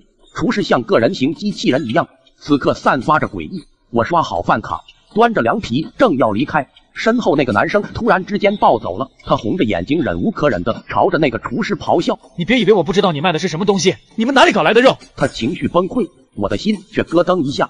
完了，他这一句话顿时激起千层浪。食堂里所有卖红烧肉的档口工作人员同一时间伸出头来，还有那些戴黑色口罩手里端着一盘红烧肉的学生们，也都用一种复杂而带有恶意的眼光看向这边。在这样目光的注视下，我几乎控制不住的开始打战。厨师阴沉的看向我：同学，你也是因为这种谣言所以不吃红烧肉吗？我从来没有一刻这么恐慌过。不是的叔，我正减肥呢。我尽力控制住自己的表情。那个男生像是疯了似的转过头对我怒目而视：你们都是孬种，老子就不信了，学校真要被这群怪物控制吗？你们选择苟且偷生，老子偏不。来啊，你们这帮恶心的怪物，来杀我啊！那些东西的表情更加难看了。打饭的厨师脸色愈发难看，我手心出了一层的汗。阿杰他们3个已经端着饭坐到位置上了，焦急的看向我，却没人能过来帮忙。就在这时候，阿杰站起来了，他端着盘子走过来说道：叔，给我来份肉，多盛点，我胃口好。叔多给你打点，保证手不疼。打完了肉，他接过盘子，另一个手迅速划过我的胳膊：走吧，过去吃饭，都等着你呢。往外走了几步，这种被一群怪物注视的感觉才陡然消失。阿杰几乎是整个人都靠在我的身上，他的腿也软了。坐到座位上，阿杰恨恨地骂了一句：马德，那男的是智障吗？我看向那个男生，他后知后觉地反应过来，后悔的一屁股坐在地上，吓得直哆嗦。厨师端着一盘红烧肉朝他走过去，听不见对他说了什么。紧接着，男生睁着惊恐的大眼，颤抖地从盘里夹了一块红烧肉塞进嘴里，囫囵咽了。看到那男生把肉吃了，厨师满意的点点头。2、3分钟以后，食堂就又恢复了正常。那个男生趴在垃圾桶旁边，一个劲的呕吐。我看到有几个黑色口罩的学生眼睛一直紧紧地盯着他的背影。我们几个看着桌子正中央那盘红烧肉，这肉咋办？刚才我也是想救小仙回来，这肉肯定不能吃，给他倒了。等一会食堂没什么人的时候再倒，否则被发现了保不齐又会出什么事。等到午饭时间快过去，他们3个在后面掩护我。我把那盘红烧肉倒进了垃圾桶，万幸没人注意到这点动静。下午上完课，我们去食堂打饭。一个戴着黑色口罩的身影格外眼熟，他端着盘子，和其他人一样安静地排着队，眼神望着盘子里的红烧肉出神。他偏过头看了我一眼，这一眼几乎让我整个头皮炸开了。就是中午那个在食堂险些害怪物暴走的男生，他也被同化了。电光火石之间，我设想了无数种可能。最后我认为最接近真相的就是那块食堂厨师强迫他吃下去的红烧肉。我庆幸我和室友们中午都没有碰那盘肉，否则现在我们可能就变成跟他一样的东西了。红烧肉会将正常学生变成戴黑色口罩的学生。我端着盘子往回走，身后始终有一道视线死死盯着我的感觉，从那位戴着帽子的胖厨师身边经过，他又将整个脑袋从档口里伸出来，朝我诡异的笑着：同学，来点红烧肉吗？想到那个男生的下场，此刻我对红烧肉唯恐避之不及，又不敢表现得太过明显。我摆了摆手：不了叔叔，我胃口小，吃不了多少。胖厨师也没再劝我，把脑袋缩了回去。我听见他在档口里小声的嘀咕：会吃的早晚都会吃掉的，多吃一些才能长大的快一点。我没理他，只是暗暗在心里琢磨这2句话的意思。回到寝室，我们4个人都瘫在各自的床上。现在还是白天，也只有在这个时候，我们才能放下心来休息一会。今天晚上咱们怎么办啊？到底开不开门？我也在思考这个问题。那个女人不是宿管，可是为什么没给她开门的寝室也遭殃了呢？不是宿管的人也有查处违规电器的权利吗？还有一个更重要的问题，时间到底代表什么？为什么广播明明说学校是按照学生手册的时间严格执行的，但是却每次都提前1分钟响铃熄灯呢？电子闹钟又为什么会是学校不允许出现的违规物品？摆烂吧，左右都是个死。你们说广播里的规则都是真的吗？我这句话说完，大家真的开始认真思考起来。排除了能够确定正确的规则以外，还剩下4条不知道真假的。睡觉前记得将门窗关好。宿舍只有1位男性管理员，管理员不会选在熄灯后的时间检查违规电器。11点59分后，请不要使用任何电子设备。睡觉前记得将门窗关好。第1天夜里，我们是将门窗全部锁好的，但窗户却自己打开了，这就说明锁好门窗并不意味着安全。那么大胆反推就是，即便开着门窗，也不见得一定有危险。还有宿舍管理员那条，我觉得有点奇怪。如果那个女人并不是管理员的话，怎么能有检查违禁电器的权利呢？这说不通。还有使用电子设备那条，这条因为咱们之前太过相信规则，所以一直没敢违反这一条。这条规则的意义是什么呢？电子设备应该是指手机、电脑一类的东西吧？不止手机、电脑、游戏机，甚至是电子闹钟，都可以算作是电子设备。电子闹钟，难道这条规定又和闹钟相关？我们在已知没有信号的情况下，根本没有人会用手机、游戏机这些东西，除了照明以外，它们就只剩下一个功能了，看时间。我倾向于这一条也是假的，也许有什么东西不想让我们在深夜看时间。我也同意小贤的想法，但是目前这些都只是猜测和推理，需要论证一下才可以。他们3个把目光看向我，等待着我做出最后的决定。今夜我们不锁门。很快又到了熄灯的时间，10点29分，灯光啪的一下灭了，寝室的门和窗户都是敞着的。我们4个这次没躺在床上，而是蜷缩着，2人一组，躲在下铺的床底下，不敢发出一点声音。这是我们最后没有办法的办法了。我们不知道那些东西能否找到藏在床下的我们，但只能尽力试一试。窗外传来细细赖赖的声音，是那东西在墙上爬。我死死盯着地上窗户投射的影子，看着那东西再一次停在我们寝室的窗外，和我猜想的一模一样。那东西长得像个巨大的蜘蛛，除了脖子上那颗人脑袋，就像《千与千寻》里的蜘蛛爷爷，但可怕程度却大多了。他像上次一样静静地盯着屋内，发出怪异的叫声。我看到他的头转了一圈，似乎是在思考，也许是因为床上没有人，这让他感到疑惑。巨大的蜘蛛腿从窗外慢慢地伸进来，当时没想到这东西居然还有智慧，现在他反而对我们寝室好奇起来，像是在和我们玩猫捉老鼠的游戏。我一直死死地盯着他，呼吸也变得急促起来。当那双不属于人的脚停留在床前的时候，我感觉心脏好像也跟着停止了。是他发现我了吗？我脑海中已经开始想象着怪物低下他的头，与床下的我四目相对的场景，但他只是停留了一下，就转身准备离开了。呼！我看到隔壁床底下的阿杰也替我松了一口气。就在这时候，走廊里传来了动静，是高跟鞋的声音。查寝开始了，那怪物已经走到窗口了，却又因为听到了动静，迅速折了回来，好像他的听力比视力敏感。怪物再次停在床前，下一秒，他爬到了下铺的床上，感受到身上的床陡然下沉。走廊里高跟鞋的声音越来越近，这一次他直接越过其他寝室，来到了我们寝室门口，只敲了一声，门就被轻而易举地推开了。女人似乎没想到这一点，刚要说出口的话被噎在嗓子眼里，她轻轻咳嗽了一声。检查违禁电器，人呢？快都给我把违禁物品交出来！没人回答她，女人更加生气了，砰的一声反锁了寝室的门。别让我找到你们，否则不守规矩的学生是要接受惩罚的哦。她似乎在屋里转了一圈，穿着高跟鞋的脚停在了隔壁的床前。我替阿杰和二狗捏了一把汗，女人猛地把被子掀开。哦，原来没有藏在这里啊！她缓缓地转身，朝着我和丁丁的方向走了过来。检查的时候不许躲起来哦，快出来！我已经看到你们了。我心里一惊，紧跟着她走到我跟前，一把掀开被子，不听话的学生要接受惩罚。他话音还没落，突然戛然而止，甚至慌乱地往后退了2步。从地上的影子里，我看到床上那东西站起来了，然后用他细长的手一把掐住了宿管的脖子，将他提了起来。宿管的腿在半空中胡乱地蹬，但对于那个怪物来说根本毫无作用。头上传来咀嚼的声音，有温热的液体滴答滴答地从怪物的嘴边滴落下来。我身子僵硬地看着这一幕，对面的阿杰已经吓得闭上了眼。过了大约10分钟，刺耳的咀嚼声消失了。蜘蛛怪物难道把女宿管吃掉了？他们不是一伙的吗？怎么还会存在自相残杀的情况？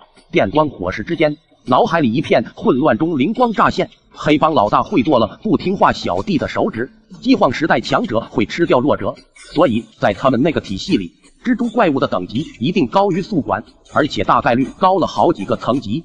上课的时候，即便是那些戴口罩的学生也不敢迟到。同理，检查违规电器的时候，隔壁寝室的阿强不可以不给宿管开门，但现在看来，这多像一种服从，所以女老师和女宿管的等级一定是高于那些戴口罩的学生的。那么厨师呢？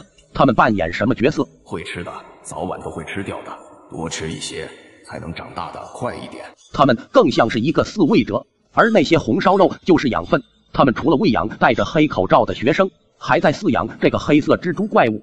普通学生变成黑色口罩学生，又变成什么？就可以成为这个怪物的食物。这是食物链。那东西提着宿管，缓缓爬出了窗户，往下爬走了。窗子自己缓缓地关上。半个小时以后，我们才敢从床底下爬出来。那怪物把宿管吃了吗？我和阿杰一听这话，同时脸色一白，谁也不想回忆刚才那诡异惊悚的一幕。我把自己的猜想和他们几个说了一下，二狗震惊地瞪大双眼。我操，这些怪物内部这么复杂啊！那我们这算什么？检查合格还是失败？宿管都没了，还查什么违禁电器啊？应该算是过关了吧？应该已经过了11点了，现在还剩下一条规则没有验证。11点59分后，请不要使用任何电子设备。我拿出手机，11点57分，还有2分钟，我们要不要试一下最后一条规则？他们3个都在看我，等我做出最后的决定。实际上，最后应该是2条规则才对。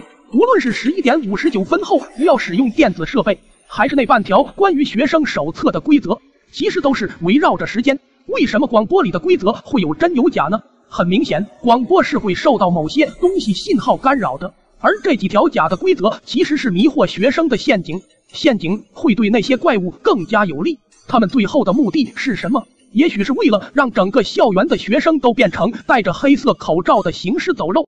假的规则想要让学生死，那么如果我们想活，就要做和规则相反的事。11点58分了，丁丁，你是不是有镜子？丁丁听到我这毫无关系的问题一愣，然后点了点头，试探每一条规则都是在冒险，而我现在要做的是找出漏洞，尽可能让风险最小。你去把镜子拿过来，我们透过镜子去看手机里的时间，这样肯定不算是直接使用电子设备。众人恍然大悟，丁丁连忙从自己的包里掏出一面折叠镜。11点59分，我们把手机立在桌上，围坐在一起，背对着手机，透过镜子看手机屏幕。熄屏时间我设定在2分钟，足够我们看清楚了。时间1分1秒的过去，我们连呼吸声都变得很轻，紧紧地盯着镜子里的手机。56、57、58、59，查到最后一个数的时候，手机屏熄灭了。什么玩意？小仙，你不是说设定了2分钟吗？是啊，这什么也没看着呢，手机屏怎么灭了？不会是碰巧没电了吧？我们几个被突如其来的情况搞懵了，本来指望着能发现点线索，怎么手机直接熄屏了呢？但是还没等我们推敲出个大概，走廊突然传出很多声音，仿佛无数间宿舍同时打开了门，吱呀吱呀的声音连成一片，这绝对不是巧合。我飞速地冲到门口，砰的一声把宿舍门锁上。他们几个刚要开口问我，门外就传来的不绝于耳的脚步声，杂乱，但声音越来越近，全部都是朝着我们寝室来的。我现在已经能猜测到大概，应该是那群黑色口罩的学生们出来了。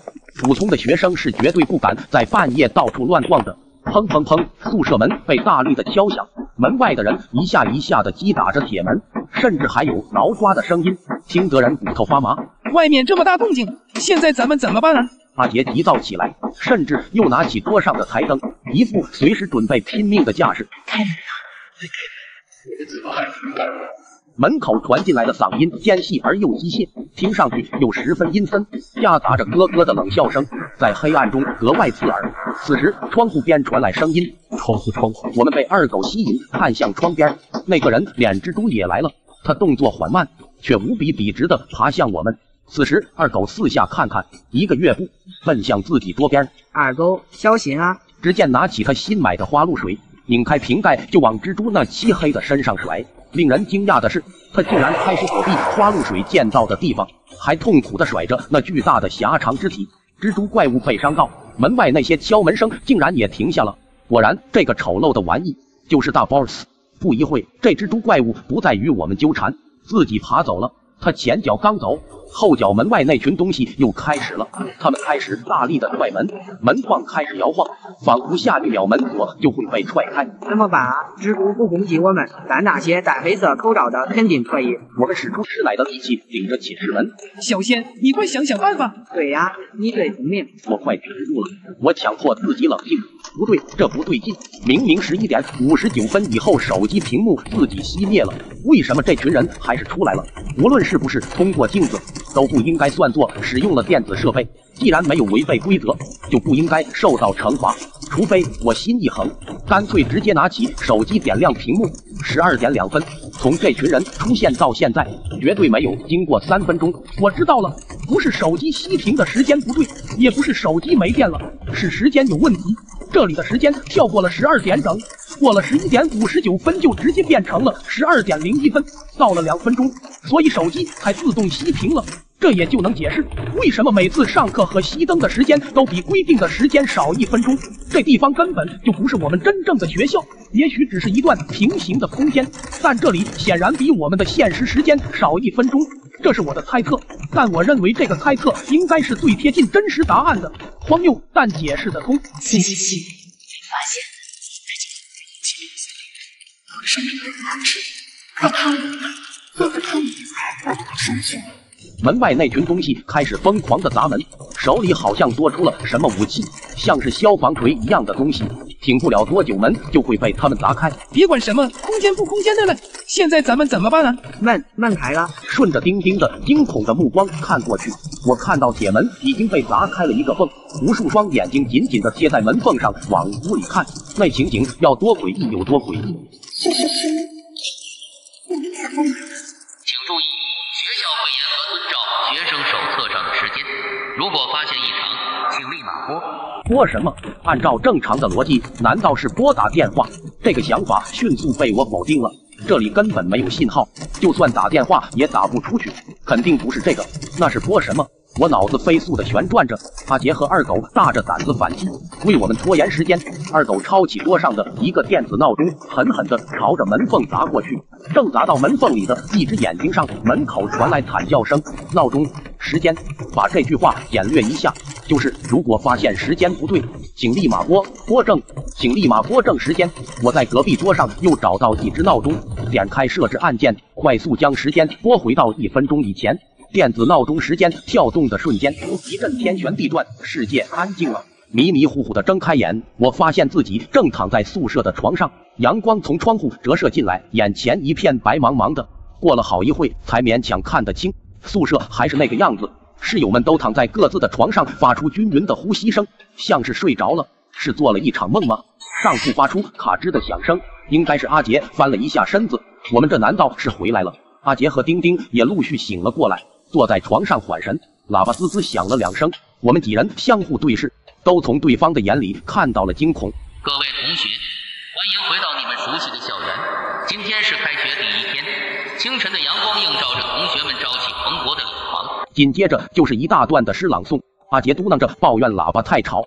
丁丁摸了摸枕头旁边的电子闹钟，还在。都过去了吧？那一切都过去了。我们寝室又回到了之前正常的生活，但也有一些不正常的地方，比如这层楼好几个寝室的学生集体转学了，再比如食堂不知道什么时候开始新开了一个红烧肉的档口，味道很香，却始终无人问津，没过几天就关门了，换成了一家酸菜鱼。还有就是再也没人上课的时候赶迟到或者睡觉了，大家都变成了标准的好学生。领导检查过后，我们学校甚至评上了双一流，也算是因祸得福。故事到此也算是圆满结束，感谢大家的观看。最近几天，楼上宿舍总是在凌晨传来打电动的声音，差点把我们逼疯了。室友阿杰没忍住，直接大声骂道：“楼上哪个傻逼，半夜3点还不睡觉？”随后丁丁又补了一句：“就是明天还要军训啊，是不是脑子被门夹了？”这话说罢没多久，忽然传来咣当一声，楼上打游戏的声音戛然而止了。接着传楼上有人说道：“不好意思了，兄弟们，那打游戏的傻逼已经被我砸死了，你们安心睡吧。”顿时，我们寝室每个人惊呆住了。沉默了许久后，我率先开口道：“刚才你们听到楼上那声音没？那哥们不会真杀人了吧？”“杀人？开啥玩笑呢？楼上407说话的那瘪犊子叫阿凡，我见过，就是个怂包，平时被人欺负的不行，怕是连杀鸡都不敢，别说杀人了。”正在玩电动的二狗也说道：“就那眼镜仔是吧？我有点印象，上次我还见他被人堵在厕所里揍来着。”“别说了，那货就是个变态，听说以前在高中还虐猫，活该被揍。”“虐猫？”我的眼中出现了一丝讶异，这可也太变态了吧！又简单聊了会儿，随着夜色渐深，我们也就没了什么聊天兴致，打算睡觉了。然而还没安静多久，楼上突然又传来了咚咚咚的声音，仿佛有人拿着刀在剁什么东西似的。声音不大，但是因为407正好就在我们寝室楼上，所以那声音在我们寝室显得格外清晰，简直就像有菜刀剁在我们头顶似的。卧槽，嗑喵的407的人都有病是吧？那打游戏的货刚消停，现在又来个蹦迪的，老子受不了了！这声音让本就入睡困难的丁丁瞬间爆发，他立马就从床上跳下来，穿上拖鞋就冲出了寝室。很快，我们楼上就传来了重重的砸门声。我知道大概率是丁丁到了407门口了。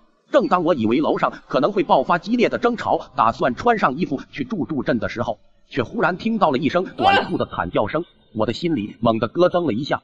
出事了吗？什么情况？你们刚才听到丁丁的声音没？我赶忙开口问阿杰和二狗。啥声音？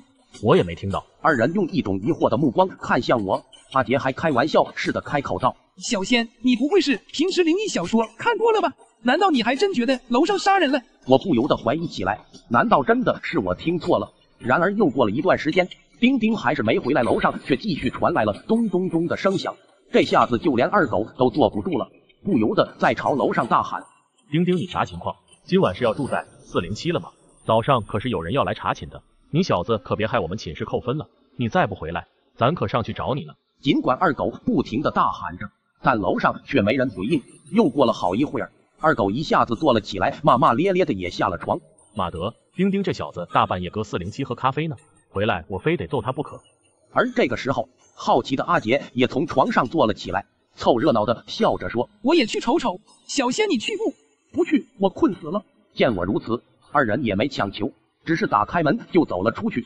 不知道过了多久，因为楼上一直没传来动静，我迷迷糊糊之间，居然直接睡了过去。轰隆，随着一声炸雷，我一下子被惊醒了，看了眼外面，不知道什么时候外面居然下起了大雨，那噼里啪啦的声音似乎成了这片天地唯一的声音。揉了揉眼睛，我发现居然已经过了1个小时了，他们3个依然还没回来。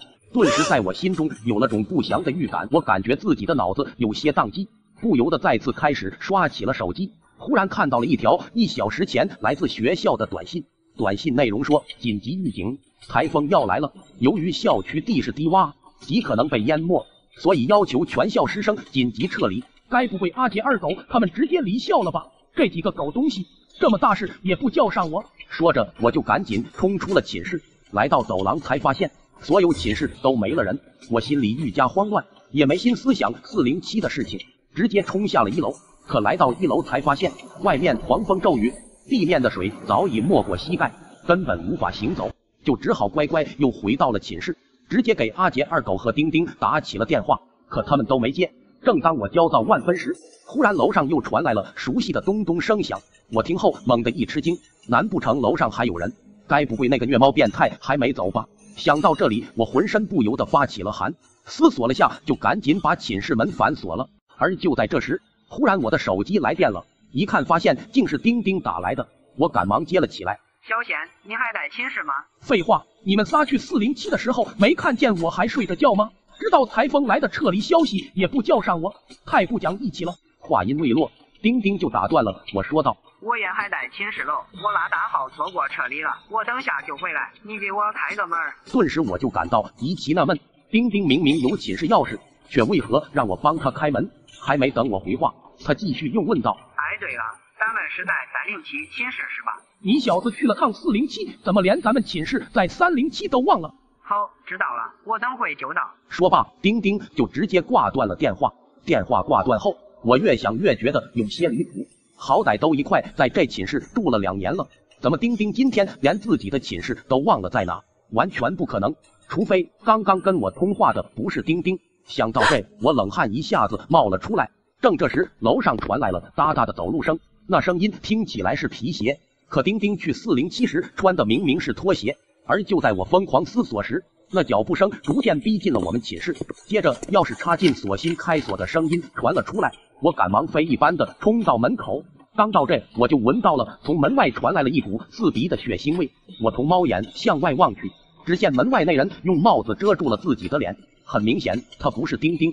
不过好在我在里面反锁了门，他开不了，就只好再次拍打了起来。接着他压着嗓子学着丁丁的声音说道：“小贤，开门啊，我是丁丁。”他一直在外面叫嚷着拍打着门，我在里面早已被吓得双腿发软，我死死的守在门口。正这时，门外那人忽然自己走了，顿时我悬着的心总算放了下来，有了一丝安全感。但我知道，既然那个杀人魔已经知道了我在这，他绝对不会就这么放过我，我必须自救。想到这里，我仔细检查了一下寝室的其他门窗，确保了没人能悄无声息的进来，就赶忙再次打开手机，想要报警。但是我一连打了好几次，电话里传来的都是忙音。这时我忽然意识到，刚刚门外那人绝对是楼上的变态杀人狂，而丁丁的手机之所以在他那，很可能是丁丁已被他杀害，就赶紧继续给阿杰和二狗打电话寻求救援。幸运的是，二狗的手机终于拨通，我就把刚刚发生的事告诉了二狗，可二狗却不信。那小子身上的血腥味，老子隔着门都能闻到，快帮我报警！现在这股人全部撤离了，报警了也没用啊！我现在还在学校附近，你还在寝室吗？我来找你，咱俩一起，那瘪犊子肯定不敢动。说罢，二狗就挂断了电话。可正这时，不知从哪又传来了丁丁的声音：“嘿，我要进来了。”还没等我反应过来，就忽然听到窗户传来攀爬的声音，我赶忙走进窗台。这时，刚刚门外的那人忽然爬了上来，嘿笑。接着，窗外那人就把帽子抬起，我才看清了他，果然是阿杰他们说的那个叫阿凡的变态。只见他手持装备，朝我挥舞着，并且使劲地拍打窗户。看着阿凡那凶恶的模样，我愈加害怕起来。为了减缓事态发展，我只好赶紧跑出了寝室，朝楼下跑着。可跑了一半，我才想到，就算出了寝室楼，也是一片汪洋，哪也去不了，倒不如直接朝上跑。可去了4楼，又能去哪里？正当我思考时，忽然身后传来了二狗的声音。我转身一看，我真是二狗，他出现在了走廊的尽头。正当我激动的要上前拥抱时，忽然手机震动了下，我点卡一看，竟是阿杰发来的消息。只见阿杰说道：“快跑，二狗和变态阿凡是一伙的。”看到这消息，犹如晴天霹雳，我额头不由得滴落起了冷汗。但一是出于我跟阿杰是发小好基友，他不可能骗我；二是仔细一想，二狗出现的的确挺突然的。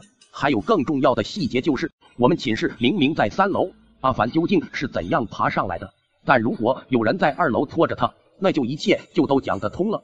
再加上二狗刚才一路从下面冲上来，但是却居然没有穿雨衣，而且衣服大部分还是干的，这就说明了从一开始二狗或许就没有离开寝室楼，而是藏在了某个地方，等着众人撤离之后再和阿凡一起处理尸体。只是他究竟是为了什么才要杀人，我的心中就越发感到一股寒意。而这个时候，二狗却已是快步来到了我的身边。我知道在这种距离下，我几乎没有逃离的机会，只好深深吸了口气，努力装出不平静的样子。小贤，你特么有点东西，跑得可也太快了，我差点没追上你。二狗喘了几口粗气，对着我开口道：“阿凡那小子在哪呢？”听到这话，我假装惊慌，想要看看二狗的反应。阿凡刚才就在2楼啊，你没看到？那瘪犊子手里还有装备。2楼装备？我没看到啊。听到这话，二狗的眼中竟然也出现了几分真假难辨的慌张。一时之间，我竟有些难以分辨他是不是在演戏。那现在咋整？我们往另一个楼道跑。体育馆那边有撤离的水上摩托艇，只要跑出了寝室楼，就现在这天气，阿凡那小子肯定追不出来。说罢，二狗拉着我就往另一边楼道走。一下子，我心中警铃大作，几乎是下意识便猛地发力，想要挣脱，结果不小心，我一下栽倒在了地上，手机也掉在了二狗脚下，屏幕瞬间亮了起来。小仙，你小子咋了？怎么屏幕也会摔倒啊？说着，他就要帮我捡起手机，可就在他捡起手机的瞬间，好像看到了刚刚阿杰发我的那条短信，呆呆的站在那很久。我随后就在脚下摸到了一根钢管，赶忙握在手中，立马站了起来，做出了防御的姿态。二狗就赶忙惊恐的解释道：小仙，你要相信我，我和那阿凡绝不是一伙的，而且阿杰他已经死了。什么阿杰死了？开什么玩笑？听到这个消息，我整个人如遭雷击，彻底傻了，就连手中握着的钢管都当一下掉落在地上。哎，是啊，我们从学校撤离的时候，阿杰他落水了，到现在都还没找到，我亲眼看着他被大水卷走的。我就是想着他如果还活着，很可能会回学校，如果是那样，我就能把他一起救走，哪怕希望渺茫。但是他怎么可能会给你发消息呢？而且还发这种离谱的消息。说着，二狗赶忙靠近我，对着我接连道：我要是和那阿凡是一伙的，现在能不对你动手吗？而且就为了这事，我犯得着自己来救你？如果我不来，说不定你自己就死在这了，你说是吧？听到这里，我只感觉脑子里现在一团浆糊。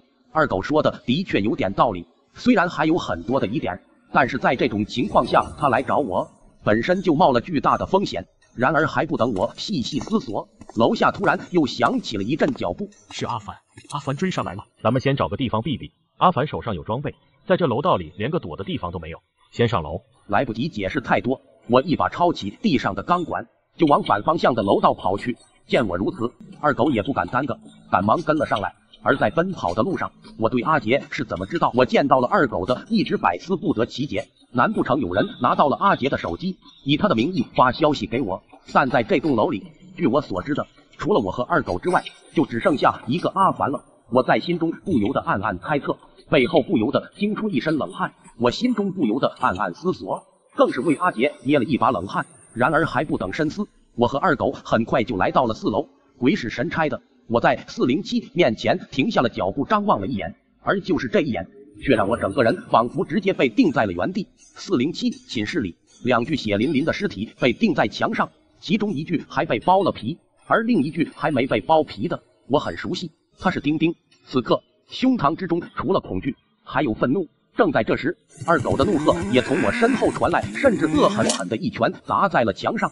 看得出来，他也极其愤怒。然而很快，他似乎便平静了下来，眼底似有抹异样的神色，对着我沉声开口：小仙，这么跑下去不是个办法，我有个主意，能干死那个货，整不整？我略微一愣，仔细想了下，终于鼓足了勇气干了。见我如此，很快二狗便说出了自己的计划。他的主意就是一灯下黑加将计就计，一边让我假装没有识破阿杰的身份，将阿凡引出来，另一边他则埋伏在407大本营，趁着阿凡没有防备放下装备的时候，再把他一举拿下。说实话，这个计划风险很大，但是对于现在的我们来说，也已经没有比这更好的选择。很快我就跟着二狗钻进了407，刚一进去，一股呛人的血腥味就直冲鼻腔，让我差点呕出来。但是随着二狗钻进407的厕所，我也再来不及多想，开始给阿杰打电话。阿杰，你在哪儿呢？我现在躲在407那变态靠门的厕所那儿，你能来和我会合吗？大门正在二狗藏着的厕所对面，只要阿凡开门，二狗从后面冲出来，就有很大概率能把他拿下。随着消息发出，很快阿杰就回复了我：二狗和你在一起吗？不在。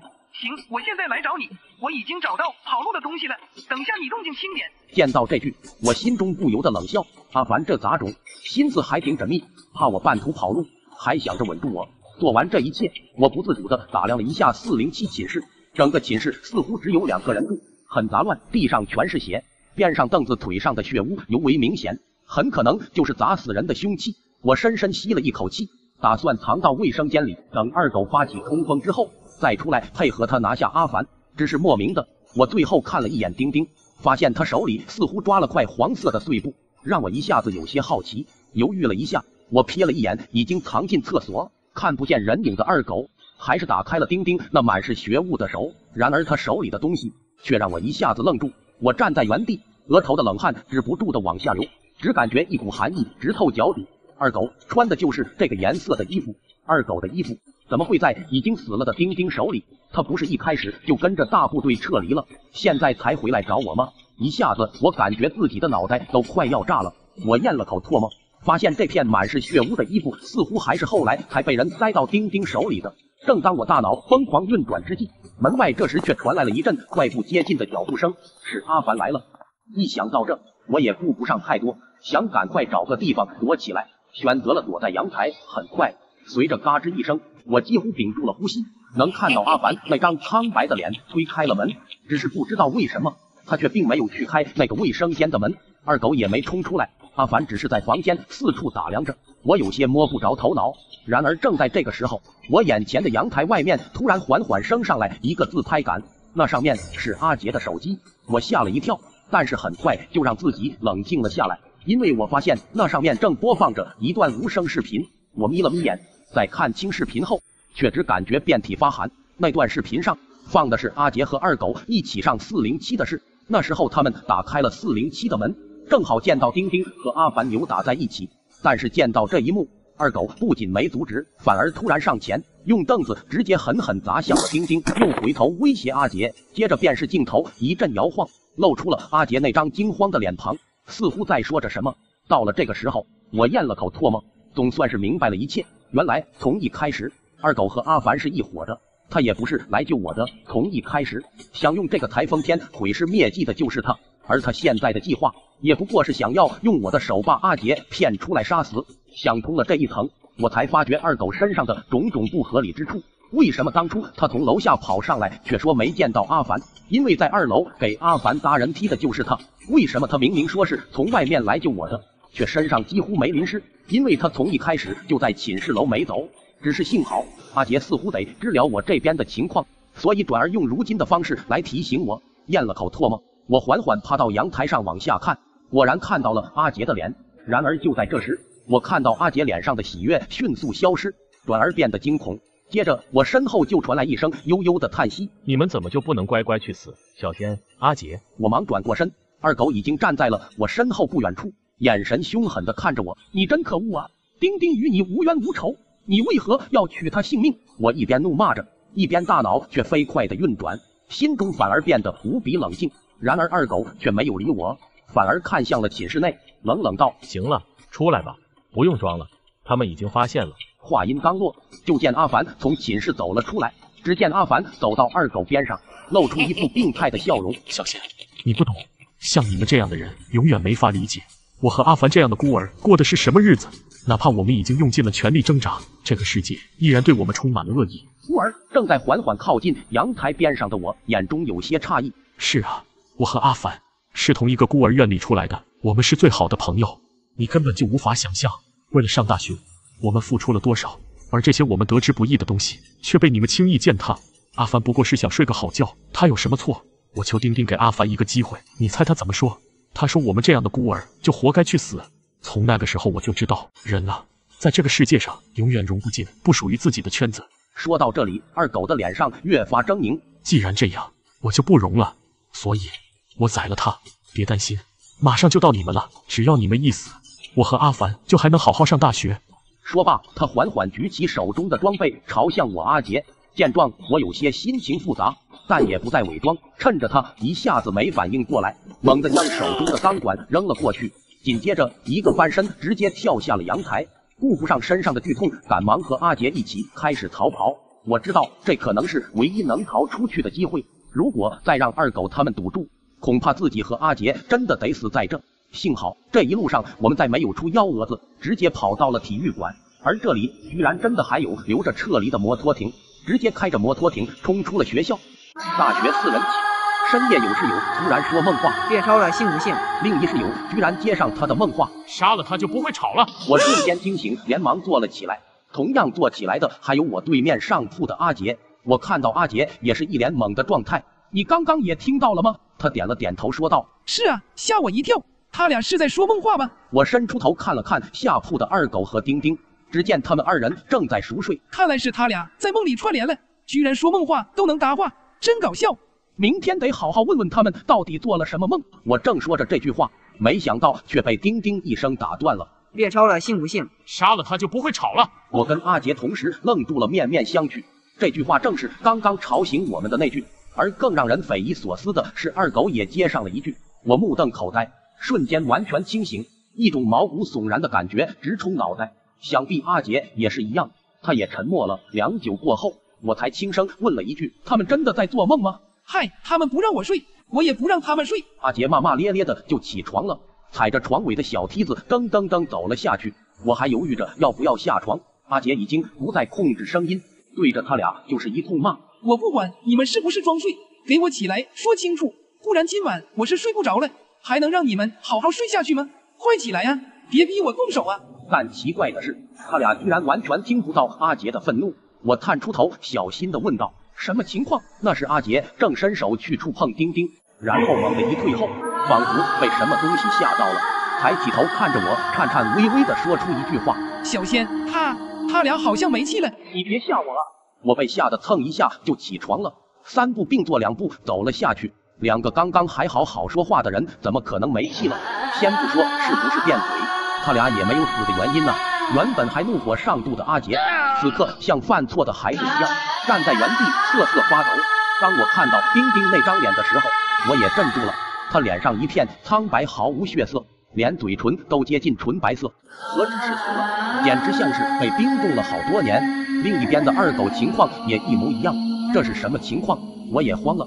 而就在这时，阿杰又指着阳台的方向喊道：小仙，你看那边，那是什么？我扭头一看，阳台窗户上居然趴了一只像猴子那样的奇怪生物，但是它却有一颗人类的头颅，它的皮肤光滑雪白，双眼瞪得像铜铃那么大，它把嘴巴咧开到下巴的地方，露出了可怕瘆人的笑容。我再次惊呆了。开灯去开灯啊！若不是阿杰推了我一把，我还真就被吓懵了。我2步并作1步过去按下开关，但却无法打开电灯，开不了，怎么回事？停电了！阿杰一边冲过来一边喊道，并着急起来了，连忙喊我出去找人。小仙，别愣着了，快开门出去！电灯开关旁边就是宿舍门，伸手握到门把手了，只要拉开门就行了。但就在那一刻，我的脑子里仿佛掠过一道闪电，它惊醒了我。我没有开门，因为我知道只要打开门我就会死。因为我想起二狗曾说过的一个怪闻，这栋宿舍在我们搬进来前的暑假曾发生过一起离奇的意外。几个考研留校的学生住在2楼，但是有一天晚上，其中一个同学却死在了宿舍里。他的死状非常离奇，他身上没有任何外伤，也没有什么突发疾病，但他就是安详的死在了自己的宿舍里。据说这是一种名叫山魈的山鬼在作祟，他是专门啃食人类灵魂的恶鬼。那个同学正是被啃食掉了灵魂而死的，所以他浑身上下没有任何致死痕迹。但生肖不能无故进入人类的居室，除非人类打开门放他进去，所以他会让人产生幻觉，在不知不觉中帮他打开门。虽然这个怪闻挺不可思议的，但结合我刚刚碰到的事，都不这么考虑了，因为关键点就在打开宿舍门，而阿杰的一举一动都在把我往外面赶，直到让我开门，他是一点都没有考虑打电话找老师或报警求助，可见只要打开宿舍门，那我就死定了。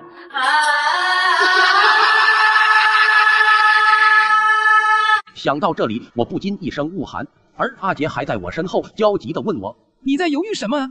赶紧开门啊！不开门我们就死定了。我转过身来，故作镇定地看着阿杰。那要不你来开门？阿杰却愣在了原地。你无法打开这扇门，对吗？你根本就不是阿杰，对吧？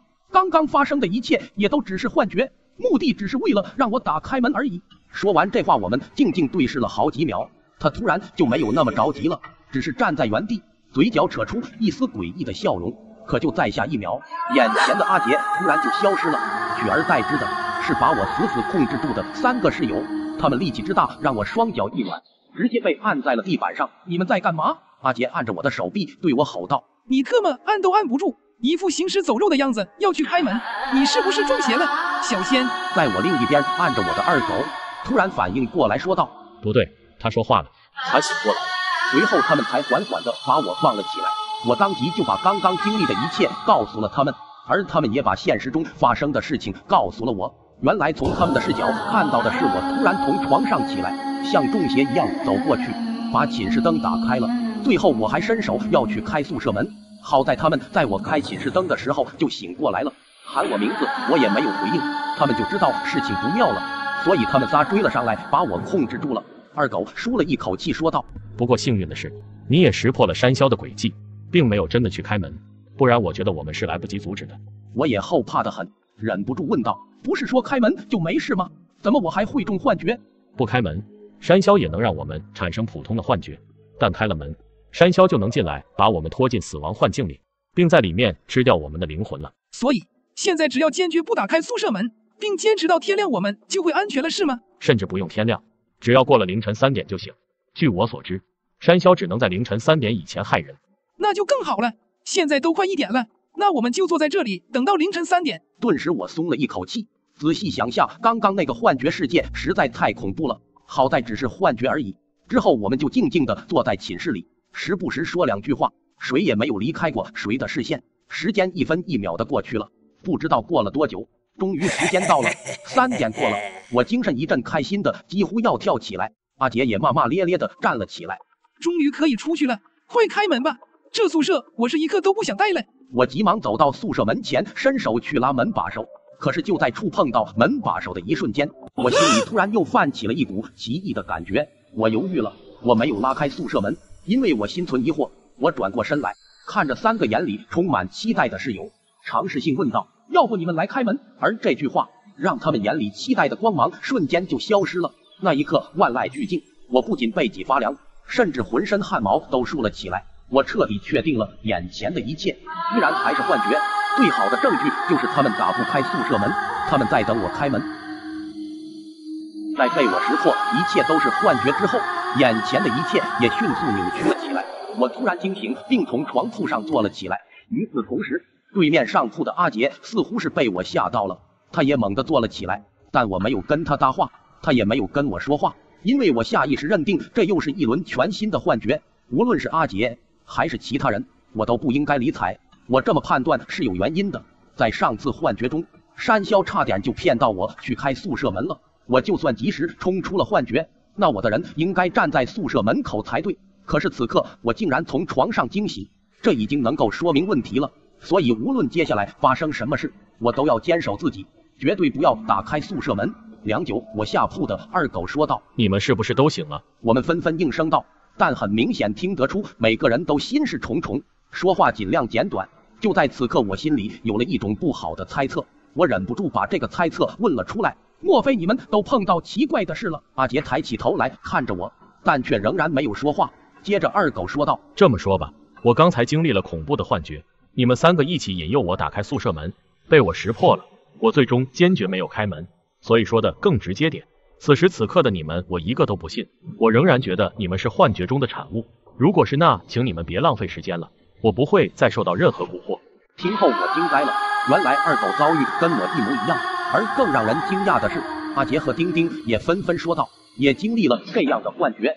原来见鬼的不止我一个人，一时间所有人都挺懵的。难道这次不是幻觉了？难道我们已经回到现实世界了？阿杰探出头来喊道：二狗，山魈这事是你告诉我们的，你还知道其他什么吗？比如怎么判断当下我们是不是在幻觉里面？二狗想了想说：幻觉中你看到的那些人，他们是打不开宿舍门的。忽然他停顿了下，说这些是毫无意义的，也不可能用这个方法来测试吧，因为能打开门的人确实不是幻境人，是不是也就不那么重要了，因为只要开了门，山魈就能进来。我记起来了，刚刚在幻境中，我被你们3个的幻境人按在了地板上，但是呢，我完全感受不到任何疼痛。我明白了，这就意味着如果你们3个是幻境人，那你们不仅不能打开宿舍门，也不能伤到我，最多只能制造伤害我的虚假状态，比如按倒在地上。正说着，阿杰忽然拿出朝我和二狗扔了过来，顿时我和二狗被砸得痛得不得了。你们都感觉到痛是吧？但我不知道你们是不是装的，所以现在小仙你砸我，二狗你快砸丁丁，快！我被叔砸了一肚子火，抄起来就朝阿杰扔了过去，他也痛得叫唤了一声。卧槽，真会痛啊！丁丁也被二狗用书本砸中喊疼。至此，我们终于弄明白一件事了，这意味着我们都是真实的人，我们并不是在幻境中。情况看似一片大好，阿杰就急促问道：既然我们都是真实的，那能不能打电话求助呢？要不我们报警吧？可二狗马上就否定了他的想法。你打完电话，外面来人了，要你开门，你开不开？你要如何判断对方是救援，还是引诱开门的幻觉？我也同意二狗的说法，就应声道：我们现在只能安静的躺到3点过后了。可就在我们以为能够这样躺着平安度过这一夜的时候，问题还是发生了。一直沉默寡言的丁丁，此时却弱弱的问出了这么一句话：二狗，我想问问，如果被山魈拖进那个死亡环境里，我们也一样不会感觉到疼痛吗？我们三都听了一愣，因为这话问的让人有太多遐想空间了。突然之间，二狗猛地从床上蹦了下来，连吼带问的朝丁丁说道：你不会开过门了吧？丁丁马上着急的解释道：没有，绝对没有。但是你能不能先回答我一个问题？因为我看到了一些东西，直接说出来可能并不和谐，你的答案会决定我说不说出来。无奈下，二狗也只好先回答了丁丁刚刚的提问。根据我所了解到的，在山魈的死亡幻境中，我们能感觉到疼痛。为什么你可以确定这件事？前阵子暑假时，这里死了一个考研的大4学长，他叫阿力。这件事大家都知道的吧？但这不是重点，重点是还有一个不为人知的事情。活下来但却变成了植物人的学长，他叫阿玄，他是我同乡。当时仍然昏迷着的他被送回乡下去，村长请了当地最有名的大师帮忙取醒，但那大师不仅没成功，而且还身受重伤。后来大师才透露，原来阿玄的魂魄被困在了山魈的死亡幻境中，这说明他当晚是打开过宿舍门的。而死亡幻境存在也是有原因的，山魈只能在人最放松的时候吞噬掉他的灵魂，所以这一层幻境的作用就是让人沉沦，让人完全相信自己是安全的。不过幸运的是，阿玄识破了那是死亡幻境，导致他一直保有警觉，所以他的灵魂才会迟迟不被吞噬，他的身体才能一直保持着微弱的气息，变成了植物人。所以明白了吗？在死亡幻境中，人的魂魄也是会被摄入进去的，因此在其中也能感觉到疼痛的。在二狗说完这长长的一大段话之后，阿杰粗暴的对丁丁甩出一句话：丁丁，该你了，你想说什么？快说啊！丁丁这才继续弱弱的说道：这就不好办了，因为在今晚的某个时分，我看到过一个诡异的画面，二狗他把宿舍门给打开了。我把门打开了？开什么玩笑？说到这，不仅二狗，连我和阿杰也同时愣住了。这回丁丁反倒的斩钉截铁起来。没错，我确实看到了那样的画面，但具体情况到底是怎么回事，不如还是让你本人来说说吧。二狗却变得紧张了起来，急忙争辩说：开什么玩笑，我根本没有开过门，你让我怎么说？丁丁继续反问道：那我看到的是什么呢？会不会也是幻觉？比如山魈想以这样的方式来引起你的疑惑，引导你跟出去呢？不，可能是我没有说全。我说我看到二狗打开了宿舍门，但他并没有出去，他就是开了门，然后关上就又回来躺着了。我连忙探出头去质问二狗：二狗，你好好想清楚，之前在你一个人的幻觉中，你是不是开过门？二狗突然显得有些慌了，他说话的语气也支支吾吾了起来。不记得，我完全不记得我的幻觉是什么，但是你们要相信我，我是知道山魈的事情最多的人，我怎么可能被他蛊惑？那这就麻烦了。二狗，实话实说，如果我们是在所谓的死亡幻境中，那么有没有什么破解的方法？二狗顿了顿说道：确实有，但是非常冒险，因为要从死亡幻境中逃出去，那就要逃离原定山魈给我们设置的美好幻觉。如果我们现在是身处其中的话，那应该就是这个宿舍了。什么玩意？如果我没有理解错的话，那就是说我们要打开宿舍门离开这里。是的。二狗有气无力的应了一声。听到这我也懵了，在2分钟前我们还达成了一致，今晚唯一不能做的事就是打开宿舍门。可是此刻也许能救我们一命的方法，居然还是打开宿舍门。我回过神来，迅速质问道：不对劲啊，二狗，山魈的死亡幻境不是用美好的幻觉去麻痹人类吗？我们这能算是美好？那我问你，世界上最美好的词是什么？是虚惊一场。我们刚刚各自经历了各种幻觉的折磨，最后发现每个人都毫发无损，而且没有犯任何错，并只要躺着不动到天亮就能度过难关，这难道不是美好的幻觉吗？行，你等我再捋一捋，我脑壳都开始发疼了。也就是说，如果我们现在是在死亡幻境中，那我们打开宿舍门就有可能逃生，但如果我们不是在死亡幻境中，那这样做的话，我们反而会跌入死亡幻境，导致情况更糟，是这意思吧？没错，所以现在麻烦很大。说完这句话，二狗甚至叹了一口气。丁丁也问道：难道没有办法像用疼痛判断普通幻觉那样来判断我们是不是在死亡环境中吗？二狗似乎又思考了一会，然后才回答道：办法当然有，但是可能也并不是什么安全的办法。阿杰不耐烦地吼道：“快说啊！只要有办法，那肯定得试一试啊！”二狗又叹了一口气说：“如果这个方法是要牺牲掉我们中的某个人，那么你们还想听吗？”我愣住了，不只是我，连刚刚急着询问方法的阿杰也一样沉默了，更别说丁丁了。需要牺牲，这到底是个什么样的方法？二狗，你直说，说出来了才有讨论空间，不是吗？其实这个方法行不行得通，我也不好说。在我的催促下，二狗开始娓娓说了起来。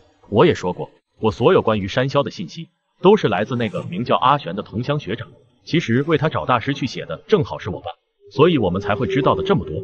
听大师说，被困在死亡幻境中的阿玄，他唯一的出路就是要与山魈重新建立分隔的空间，并在其中与山魈比耐力，到山魈放弃啃食他的灵魂为止。也就是说，哪怕是在死亡幻境中，也是可以继续分隔空间的。而正好我们就有这条件。我一下子就听明白了，我们的宿舍刚好是卧室、阳台、客厅的3段式结构。我马上就把二狗所说的话总结了起来。你的意思是，我们宿舍可以分隔为3个空间，客厅、卧室和阳台，但唯一的问题是，当我们那样做之后，必须有一个人在大厅里去尝试打开宿舍门来验证这一切，对吗？说到底，也就是把我们所有人的风险想架到某一个人身上了。在这句话过后，我们又陷入了死一样的沉默，因为留在客厅的那个人大概率不会有好结果。可是不久之后，丁丁又反问了一句：“不对，留在厅里的人根本起不了作用才对呀！”见我们还没反应过来，丁丁又详细的解释了起来。假设我们已经跌入死亡环境了，那么开门人就会毫发无伤，他会告诉我们这个消息，让我们打开卧室门，跟他一起离开这里，对吧？但假设我们并没有跌入死亡环境，那么打开门山魈就会占据我们的客厅。但问题是，如果这时候山魈会给开门人一个幻觉，而不是直接进入死亡环境，那被迷惑的他也一样会告知我们外面没事，让我们打开卧室门，不是吗？不是这样的。二狗率先否定了丁丁的猜想，然后更正式的解释道：“山魈是极为贪婪的鬼怪，他虽然诡计多端，但还是无法拒绝鲜活的灵魂。只要有机会，他一定是优先把人拖进死亡幻境。所以你说的2种情况其实并不正确。正确的思路是，假设我们已经跌入死亡幻境了，那么开门的人就会毫发无伤，他也可以打开卧室门接我们出去。而假设我们并没有跌入死亡幻境，那么打开门后，山魈就会占据我们的客厅，直接把开门人拖入死亡幻境，外面也就没有任何人能够打开卧室门了。所以只要没人开门，那我们就能转危为安。但是在厅里开门的那个人，就真的要彻底牺牲了。”听完这些，阿杰的脑子似乎彻底歇菜了，就不耐烦地问出一句：“简单点说，行不行？”我在脑子里啰了啰二狗的逻辑，说道：“也就是说，我们需要牺牲一个人在客厅当开门人，而后我们关闭但不锁上卧室门，留在这里。在开门人打开宿舍门之后，如果他不能过来开启卧室门接我们出去，哪怕是外面有人跟我们说任何话都不可信，都有可能是山魈给出的幻觉。甚至说，如果开门人遭遇不幸，那对剩下的人才是最好的结果，因为他们只要继续躺到3点之后，就能度过危险了。”阿杰目瞪口呆，也不知道他听明白了没。而二狗则接上一句话：“没错，正是如此。所以我才说这个方法是牺牲掉一个人，因为对那个人来说，结果只有2个，一个是我们早已一起跌入死亡幻境的坏消息，另一个是他要独自一个人跌入死亡幻境的更坏消息。”我们又静了下来，因为倘若只有这一个方法，那么谁会愿意牺牲自己呢？良久过后，终于有人开口说话了。这个说话的人还是二狗，看来只有我是合了。丁丁不语，我也并没有真的想要阻止，只有阿杰愣了几秒后说了一句：“二狗，你要不要再想想，想清楚了？”二狗却低着头继续说道：“因为我知道的情报更多，哪怕真的跌入山魈的死亡幻境，我也有可能可以存活下来。你们恐怕不行。”我们还是没敢接他的话，他缓缓抬起头，继续说道：“如果真像丁丁所说，是我无意识打开过宿舍门，而导致各位此刻都已经在死亡幻境中，那么我希望，在我做过这次尝试之后，你们能原谅我。”别这样说，我们都没有怪你。就这么定了，等我消息吧。如果我没了消息，对你们来说就是好消息，但如果我开门来接你们，也请你们一定要相信我，哪怕是死亡幻境，我也会带着各位前进。而接下来，二狗毅然决然地朝着大厅走出去。在二狗进了客厅，并把卧室门给带上了之后，我跟阿杰也终于从上铺下来了。现在我们只能等他消息了吗？是的，没消息就是最好的消息。之后我们还真就一点消息都没有了。大厅里死一般寂静，卧室里也死一般寂静，卧室门始终没有被打开，持续了大概有10分钟。阿杰终于按捺不住的问道：“我们是不是已经安全了？”还躲在床上的丁丁呼了一口气说道：“是的，二狗牺牲了，我们3个确定存活在现实世界中，我们只要好好躺着，死也不去打开卧室门，直到3点之后就行了。”我也舒了一口气。而这时候时间也只来到凌晨2点，但是丁丁这番话却让我觉得有点不对劲，尤其是那句下我们3个确定存活在现实世界中，这句话其实可以转换成更为简易懂的：今晚宿舍门从没被打开过。可是丁丁不是信誓旦旦地表示他曾看到过二狗去打开宿舍门吗？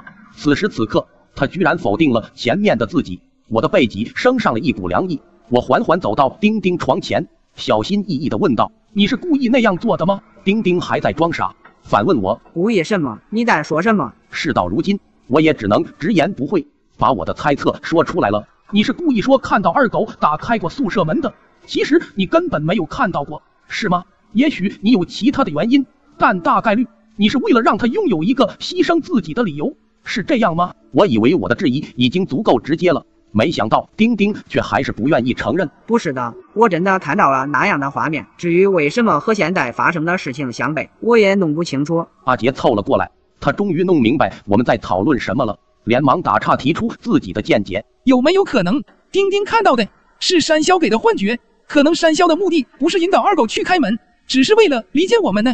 丁丁也点头附和说：“没错，有可能的。”我轻轻叹了一口气，在我一开始的幻觉中，山魈差点就成功让我打开宿舍门了。如果他用这种有人开门的方法引导我，那我一定也会跟着打开门的。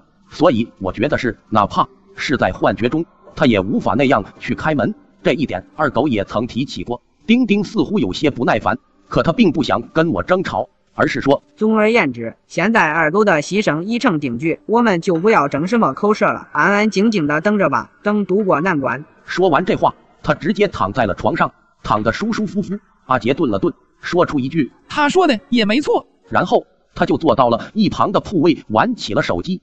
这让我一时间竟有些无所适从，因为我是真的担心二狗，但我没想到的是，其实我根本不用担心他。因为更糟糕的事情已经在发生了。在我还犹豫要不要做点什么的时候，我居然看到丁丁他开始消失了，就急忙问道：“丁丁，你怎么了？”但他完全没有意识到身体正在消失。在听到我的问话之后，他甚至不耐烦地说道：“别烦我了，好好躺着不行吗？今晚已够精疲力尽的了，我只想安安静静的躺着。”说完这话时，他的身体已经几乎消失不见了，直到完全消失，我顿时惊呆了。就赶忙喊身后的阿杰，可转过身才发现阿杰竟然也早已消失不见了。此刻我才意识到，现在我们就身处在死亡幻境里，因为我突然想起二狗说过的一句话：山魈只能在人最放松的时候吞噬掉他的灵魂。阿杰跟丁丁都被山魈吞噬了。这一刻，我彻底明白了，原来这里一直都是死亡幻境。丁丁没有说谎，二狗确实开过门了，我们的确已经跌入这一层幻境中了。但问题是，他为什么要那样做？我的脑子乱糟糟的，难不成这一切都是二狗故意的？我想也没想，直接打开卧室门，果然二狗正安然无恙地坐在大厅沙发上，看上去极为悠闲。二狗，难道这一切都是你故意的？你到底是谁？都到这时候了，你才刚发现我不是二狗吗？此刻我大脑开始变得乱起来，仔细想下，二狗的确是最近1个月才住进我们寝室的，我们对他并不太了解，并且他一直围绕着阿玄讲述山魈，竟如此了解发生在阿玄身上的一切，身份确实让人可疑。难不成你是阿玄？聪明，在下正是阿玄。那你为什么要害我们？为什么？在死亡幻境中，我为了躲避山魈吞噬，都累成了狗，并且还经历了很多可怕的事情，直到最后，我跟山魈都累了，所以我们最终达成了一致。我帮他寻找足够多的目标，并确保死亡幻境中不会再出现像我这样顽固的灵魂，他就会放过我。那你为什么会放过我？放过你？你想多了吧？我只是想利用你。现在你有2个选择，一是开门逃出去，在这无边无际的死亡幻境中，不断跟山魈进行斗争，经历我所经历的苦难。说罢，他低头思考了一会儿，仿佛那段逃难的记忆仍让他心有余悸，之后才话锋一转，提出了第2个选项，或者加入我，成为我的伙伴，在帮山魈收集到足够多的灵魂之后，我们都能重获自由。我听后当即大声喊道：“让我跟你同流合污，去害人！做梦！休想！我宁愿死！”想到已经不复存在的阿杰丁丁，我愤怒至极。不等阿玄继续劝说我直接冲向了宿舍门，伸手打开，一头冲向无边的黑暗。